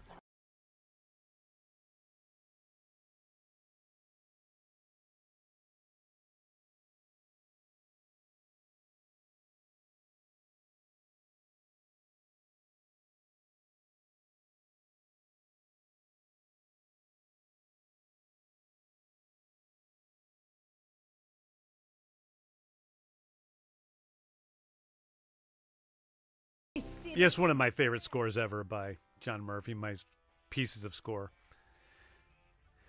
But here we see, I think, really what, to me, is in a great way the heart of the film, which is Bloodsport, who is our protagonist, is not the guy who stops the creature. It is him allowing the other characters around him, specifically the women around him, to sort of save the day. And it is through him confronting his deepest, darkest fear and his nightmare and being vulnerable for a moment that allows him to make it through all of this. And here you see that Ratcatcher 2 has her arm around Idris there. She's protecting him. And in the same way, in a moment, you'll see her father has his arm around her.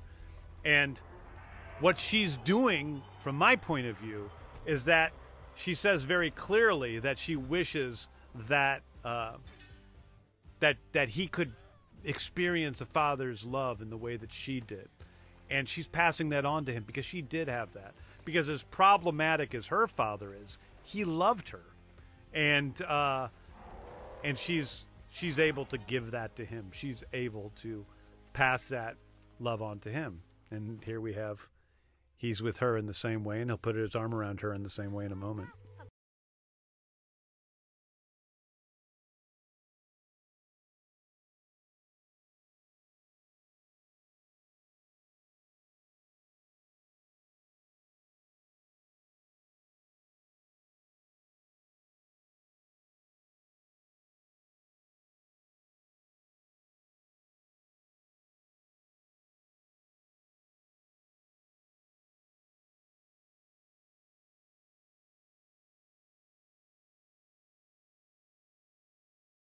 And there we have just Daniela at her best. Just, that was a great moment, getting that shot of her crying, and just the way the camera was moving with her emotions was perfect.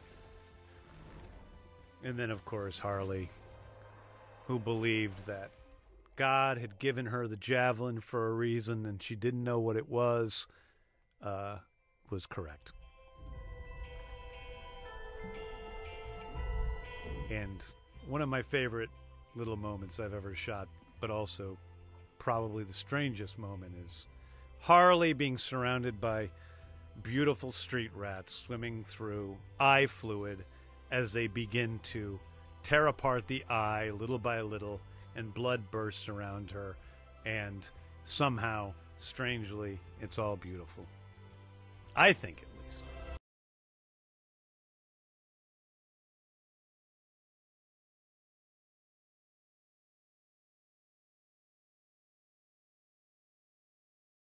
And what we call the ratism is over, and Idris Elba's character Bloodsport awakes into a new world where he has returned with something that is different than what he had before the beginning of the movie on his journey.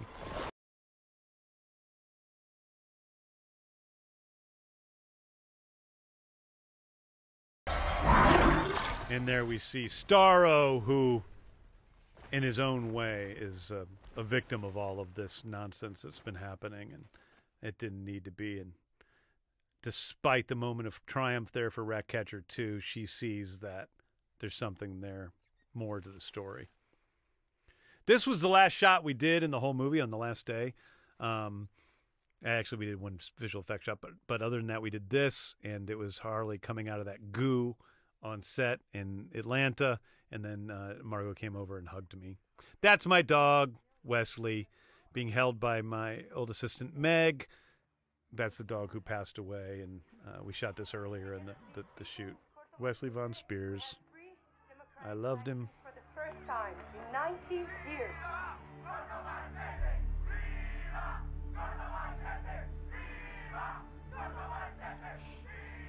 That's my dad.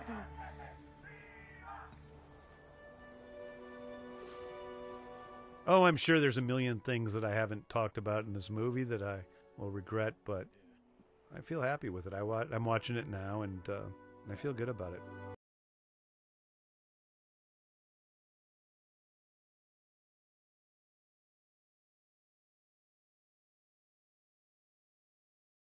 And here we have Idris, making a deal with Viola, which is different than what Rick Flag wanted. And I think that, Harley Quinn is probably not the same choice that she would have made just to screw Viola. And I think Harley doesn't think so much about what happens. And there we see Amelia Harcourt and Economos just sort of pretending like Viola doesn't notice them.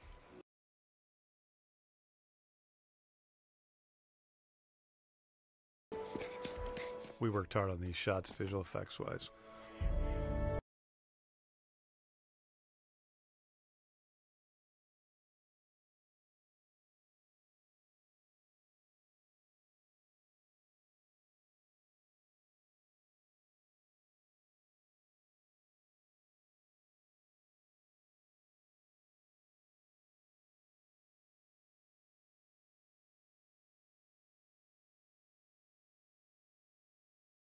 And I think that's one of the sweetest moments of Harley right there, is that she doesn't even know who the guy's name is. She forgets that his name is Bloodsport or Robert or whatever she would call him. And she thinks his name is Milton because that's the last name she heard, and she's a goofball. But she's trying to be sweet to him. And that's where I think that we sort of see a softer, sweeter side to Harley Quinn. No.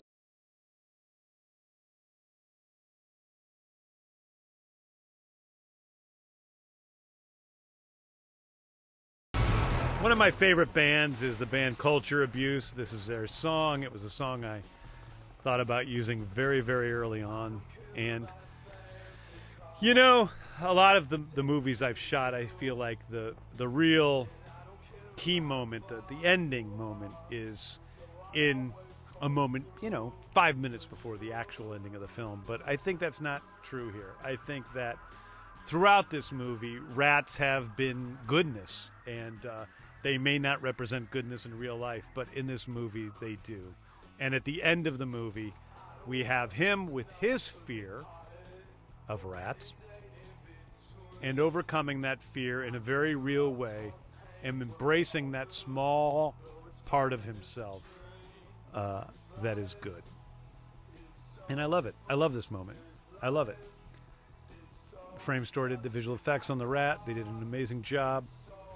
And I think it's really beautiful. And I cried when I wrote it, and I was really moved when Idris performed it, and I was even more moved when Fred Raskin cut it together, and I love the moment. And ending on the happy rat, and just, I couldn't be happier.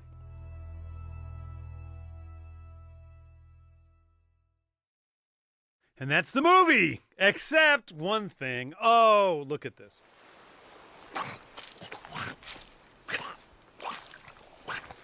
This is all 100% Sean Gunn, by the way. All these noises, that's 100% his acting. Just, we motion captured all of this, and he did all of this. He can't pop open his eyes that big, but we approximate it. And there Weasel goes. By the way, I don't think he really killed 27 children. I think he is just in need of a good lawyer. I think somebody else did. I think Weasel's a good guy. He's an animal.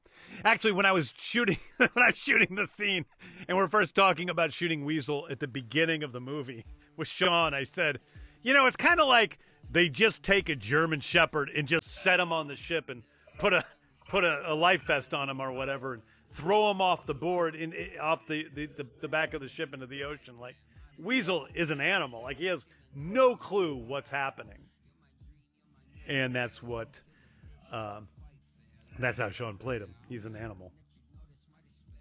And here we have Grandson again singing Oh No, one of my favorite songs of the past few years that I was excited to use. We used it again when we did our first little sneak peek of the movie.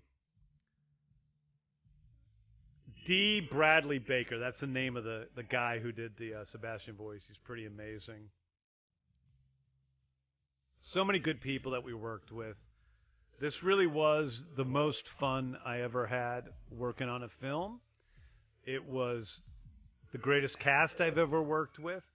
And I love making a movie. I've been making movies now for 25 years. And I started in 1995, and I felt like for the first time in my life, I'm past some of the anxiety I used to carry with me all the time while making films. And on this movie, I got to relax and just be creative. And over the hardships of the past few years, that I went through right before Suicide Squad, I think I was able to refocus on what I loved most about making movies. And it wasn't the money, it wasn't the notoriety, it wasn't the status. It was the pure joy of the creative process and the joy of collaborating with other artists on creating something to the best of my ability. And that's what this movie was for me. And when I had to decide what I was going to do, I just took on the project that excited me the most creatively, and that was this movie. So we'll see how it goes from here. But as of this time, the movie hasn't even come out in theaters yet, hasn't shown on TV yet, haven't had a DVD release. None of these things have happened, and hasn't been released on streaming. We just are we're here. But for me, I'm on to the next thing. I'm on to my next movie. I'm almost done shooting the Peacemaker TV show, which is a sequel to this show, which we'll see in a second. So you'll see in a second at the very end of this, you'll see a little sneak peek of what's coming with Peacemaker. But I'm into my next thing. But looking back and watching this movie and thinking of the memories of all the great moments I had on set with these people from start to finish, on the cast, in the crew, I just couldn't be happier. Really. There's our great PAs. They deserve a big shout out. This suite of music kind of goes through the different themes from the movie by John Murphy, and is a fun thing to, just kind of relive all that. Talking during the credits on a director's commentary is also one of the strangest things, because I'm looking over at the people in the booth right now. So it's just talking about what the talk about pink, I guess, or the yellow font that we chose to use, which actually are things that we actually sort of suffer over making a movie. What font are we going to use? How are these names going to look? What's the color of the background? Look at the texture of the background. We worked hard on that.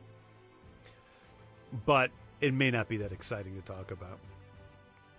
We had to have the little logos of the characters. So I'm just sitting here talking and trying to think of anything that I forgot to tell you guys during the movie. But thank you for watching. I do appreciate anybody who's actually listened to this entire director's commentary. I hope it isn't boring. It's extremely... I would think it was really boring. So we'll see what you guys think when you listen to it. But hopefully I didn't bore you. Hopefully I gave you some information that you don't already have. Once again, I'm already beating myself up for not taking notes, because I know that next time I do a director's commentary, I'm telling myself next time I'm going to write down things that I want to say instead of just going off the cuff. But I'm very busy right now, guys. I didn't have time. I'm doing a TV show. We're doing 8 episodes. I'm directing 5 of those. I'm about to do Guardians Volume 3. I have to draw storyboards for that.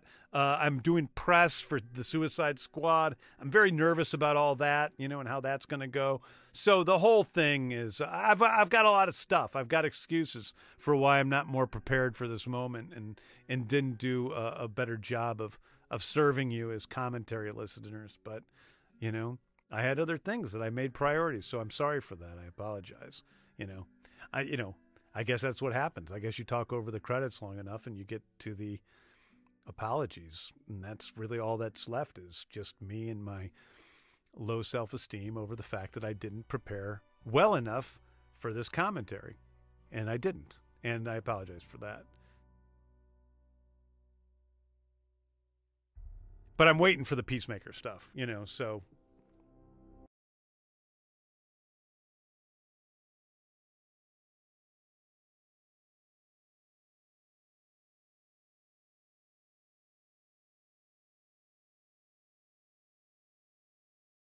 Here's all our songs. Let's see. What songs did we... Sucker's Prayer is a Decemberist. I really like that song.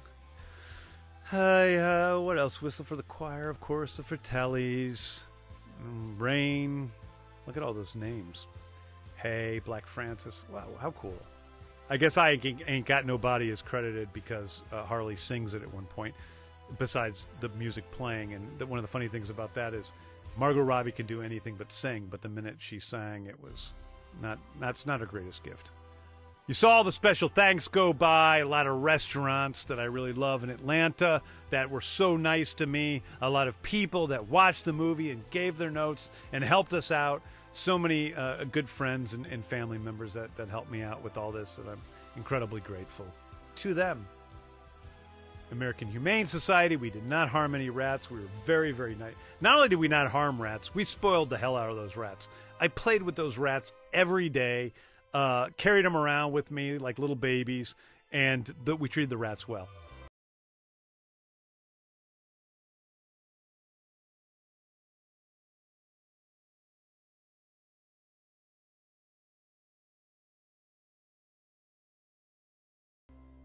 And here we have our post-credit scene. Dr. Alande, who is leading us to Who's Alive? Who is it? Is it Rick Flag? Is it Polka Dot Man? Oh no, it is Peacemaker. And these will be two of the regulars, Amelia Harcourt and Jenna Economos, and of course Danielle Brooks' character and Vigilante, played by Freddie Stroma. They're going to be some of the regular characters in the Peacemaker TV series. Anyway, I love y'all. Thank you for being cinema fans. Thank you for supporting this movie, and I'll see you guys on What's Next. Bye-bye.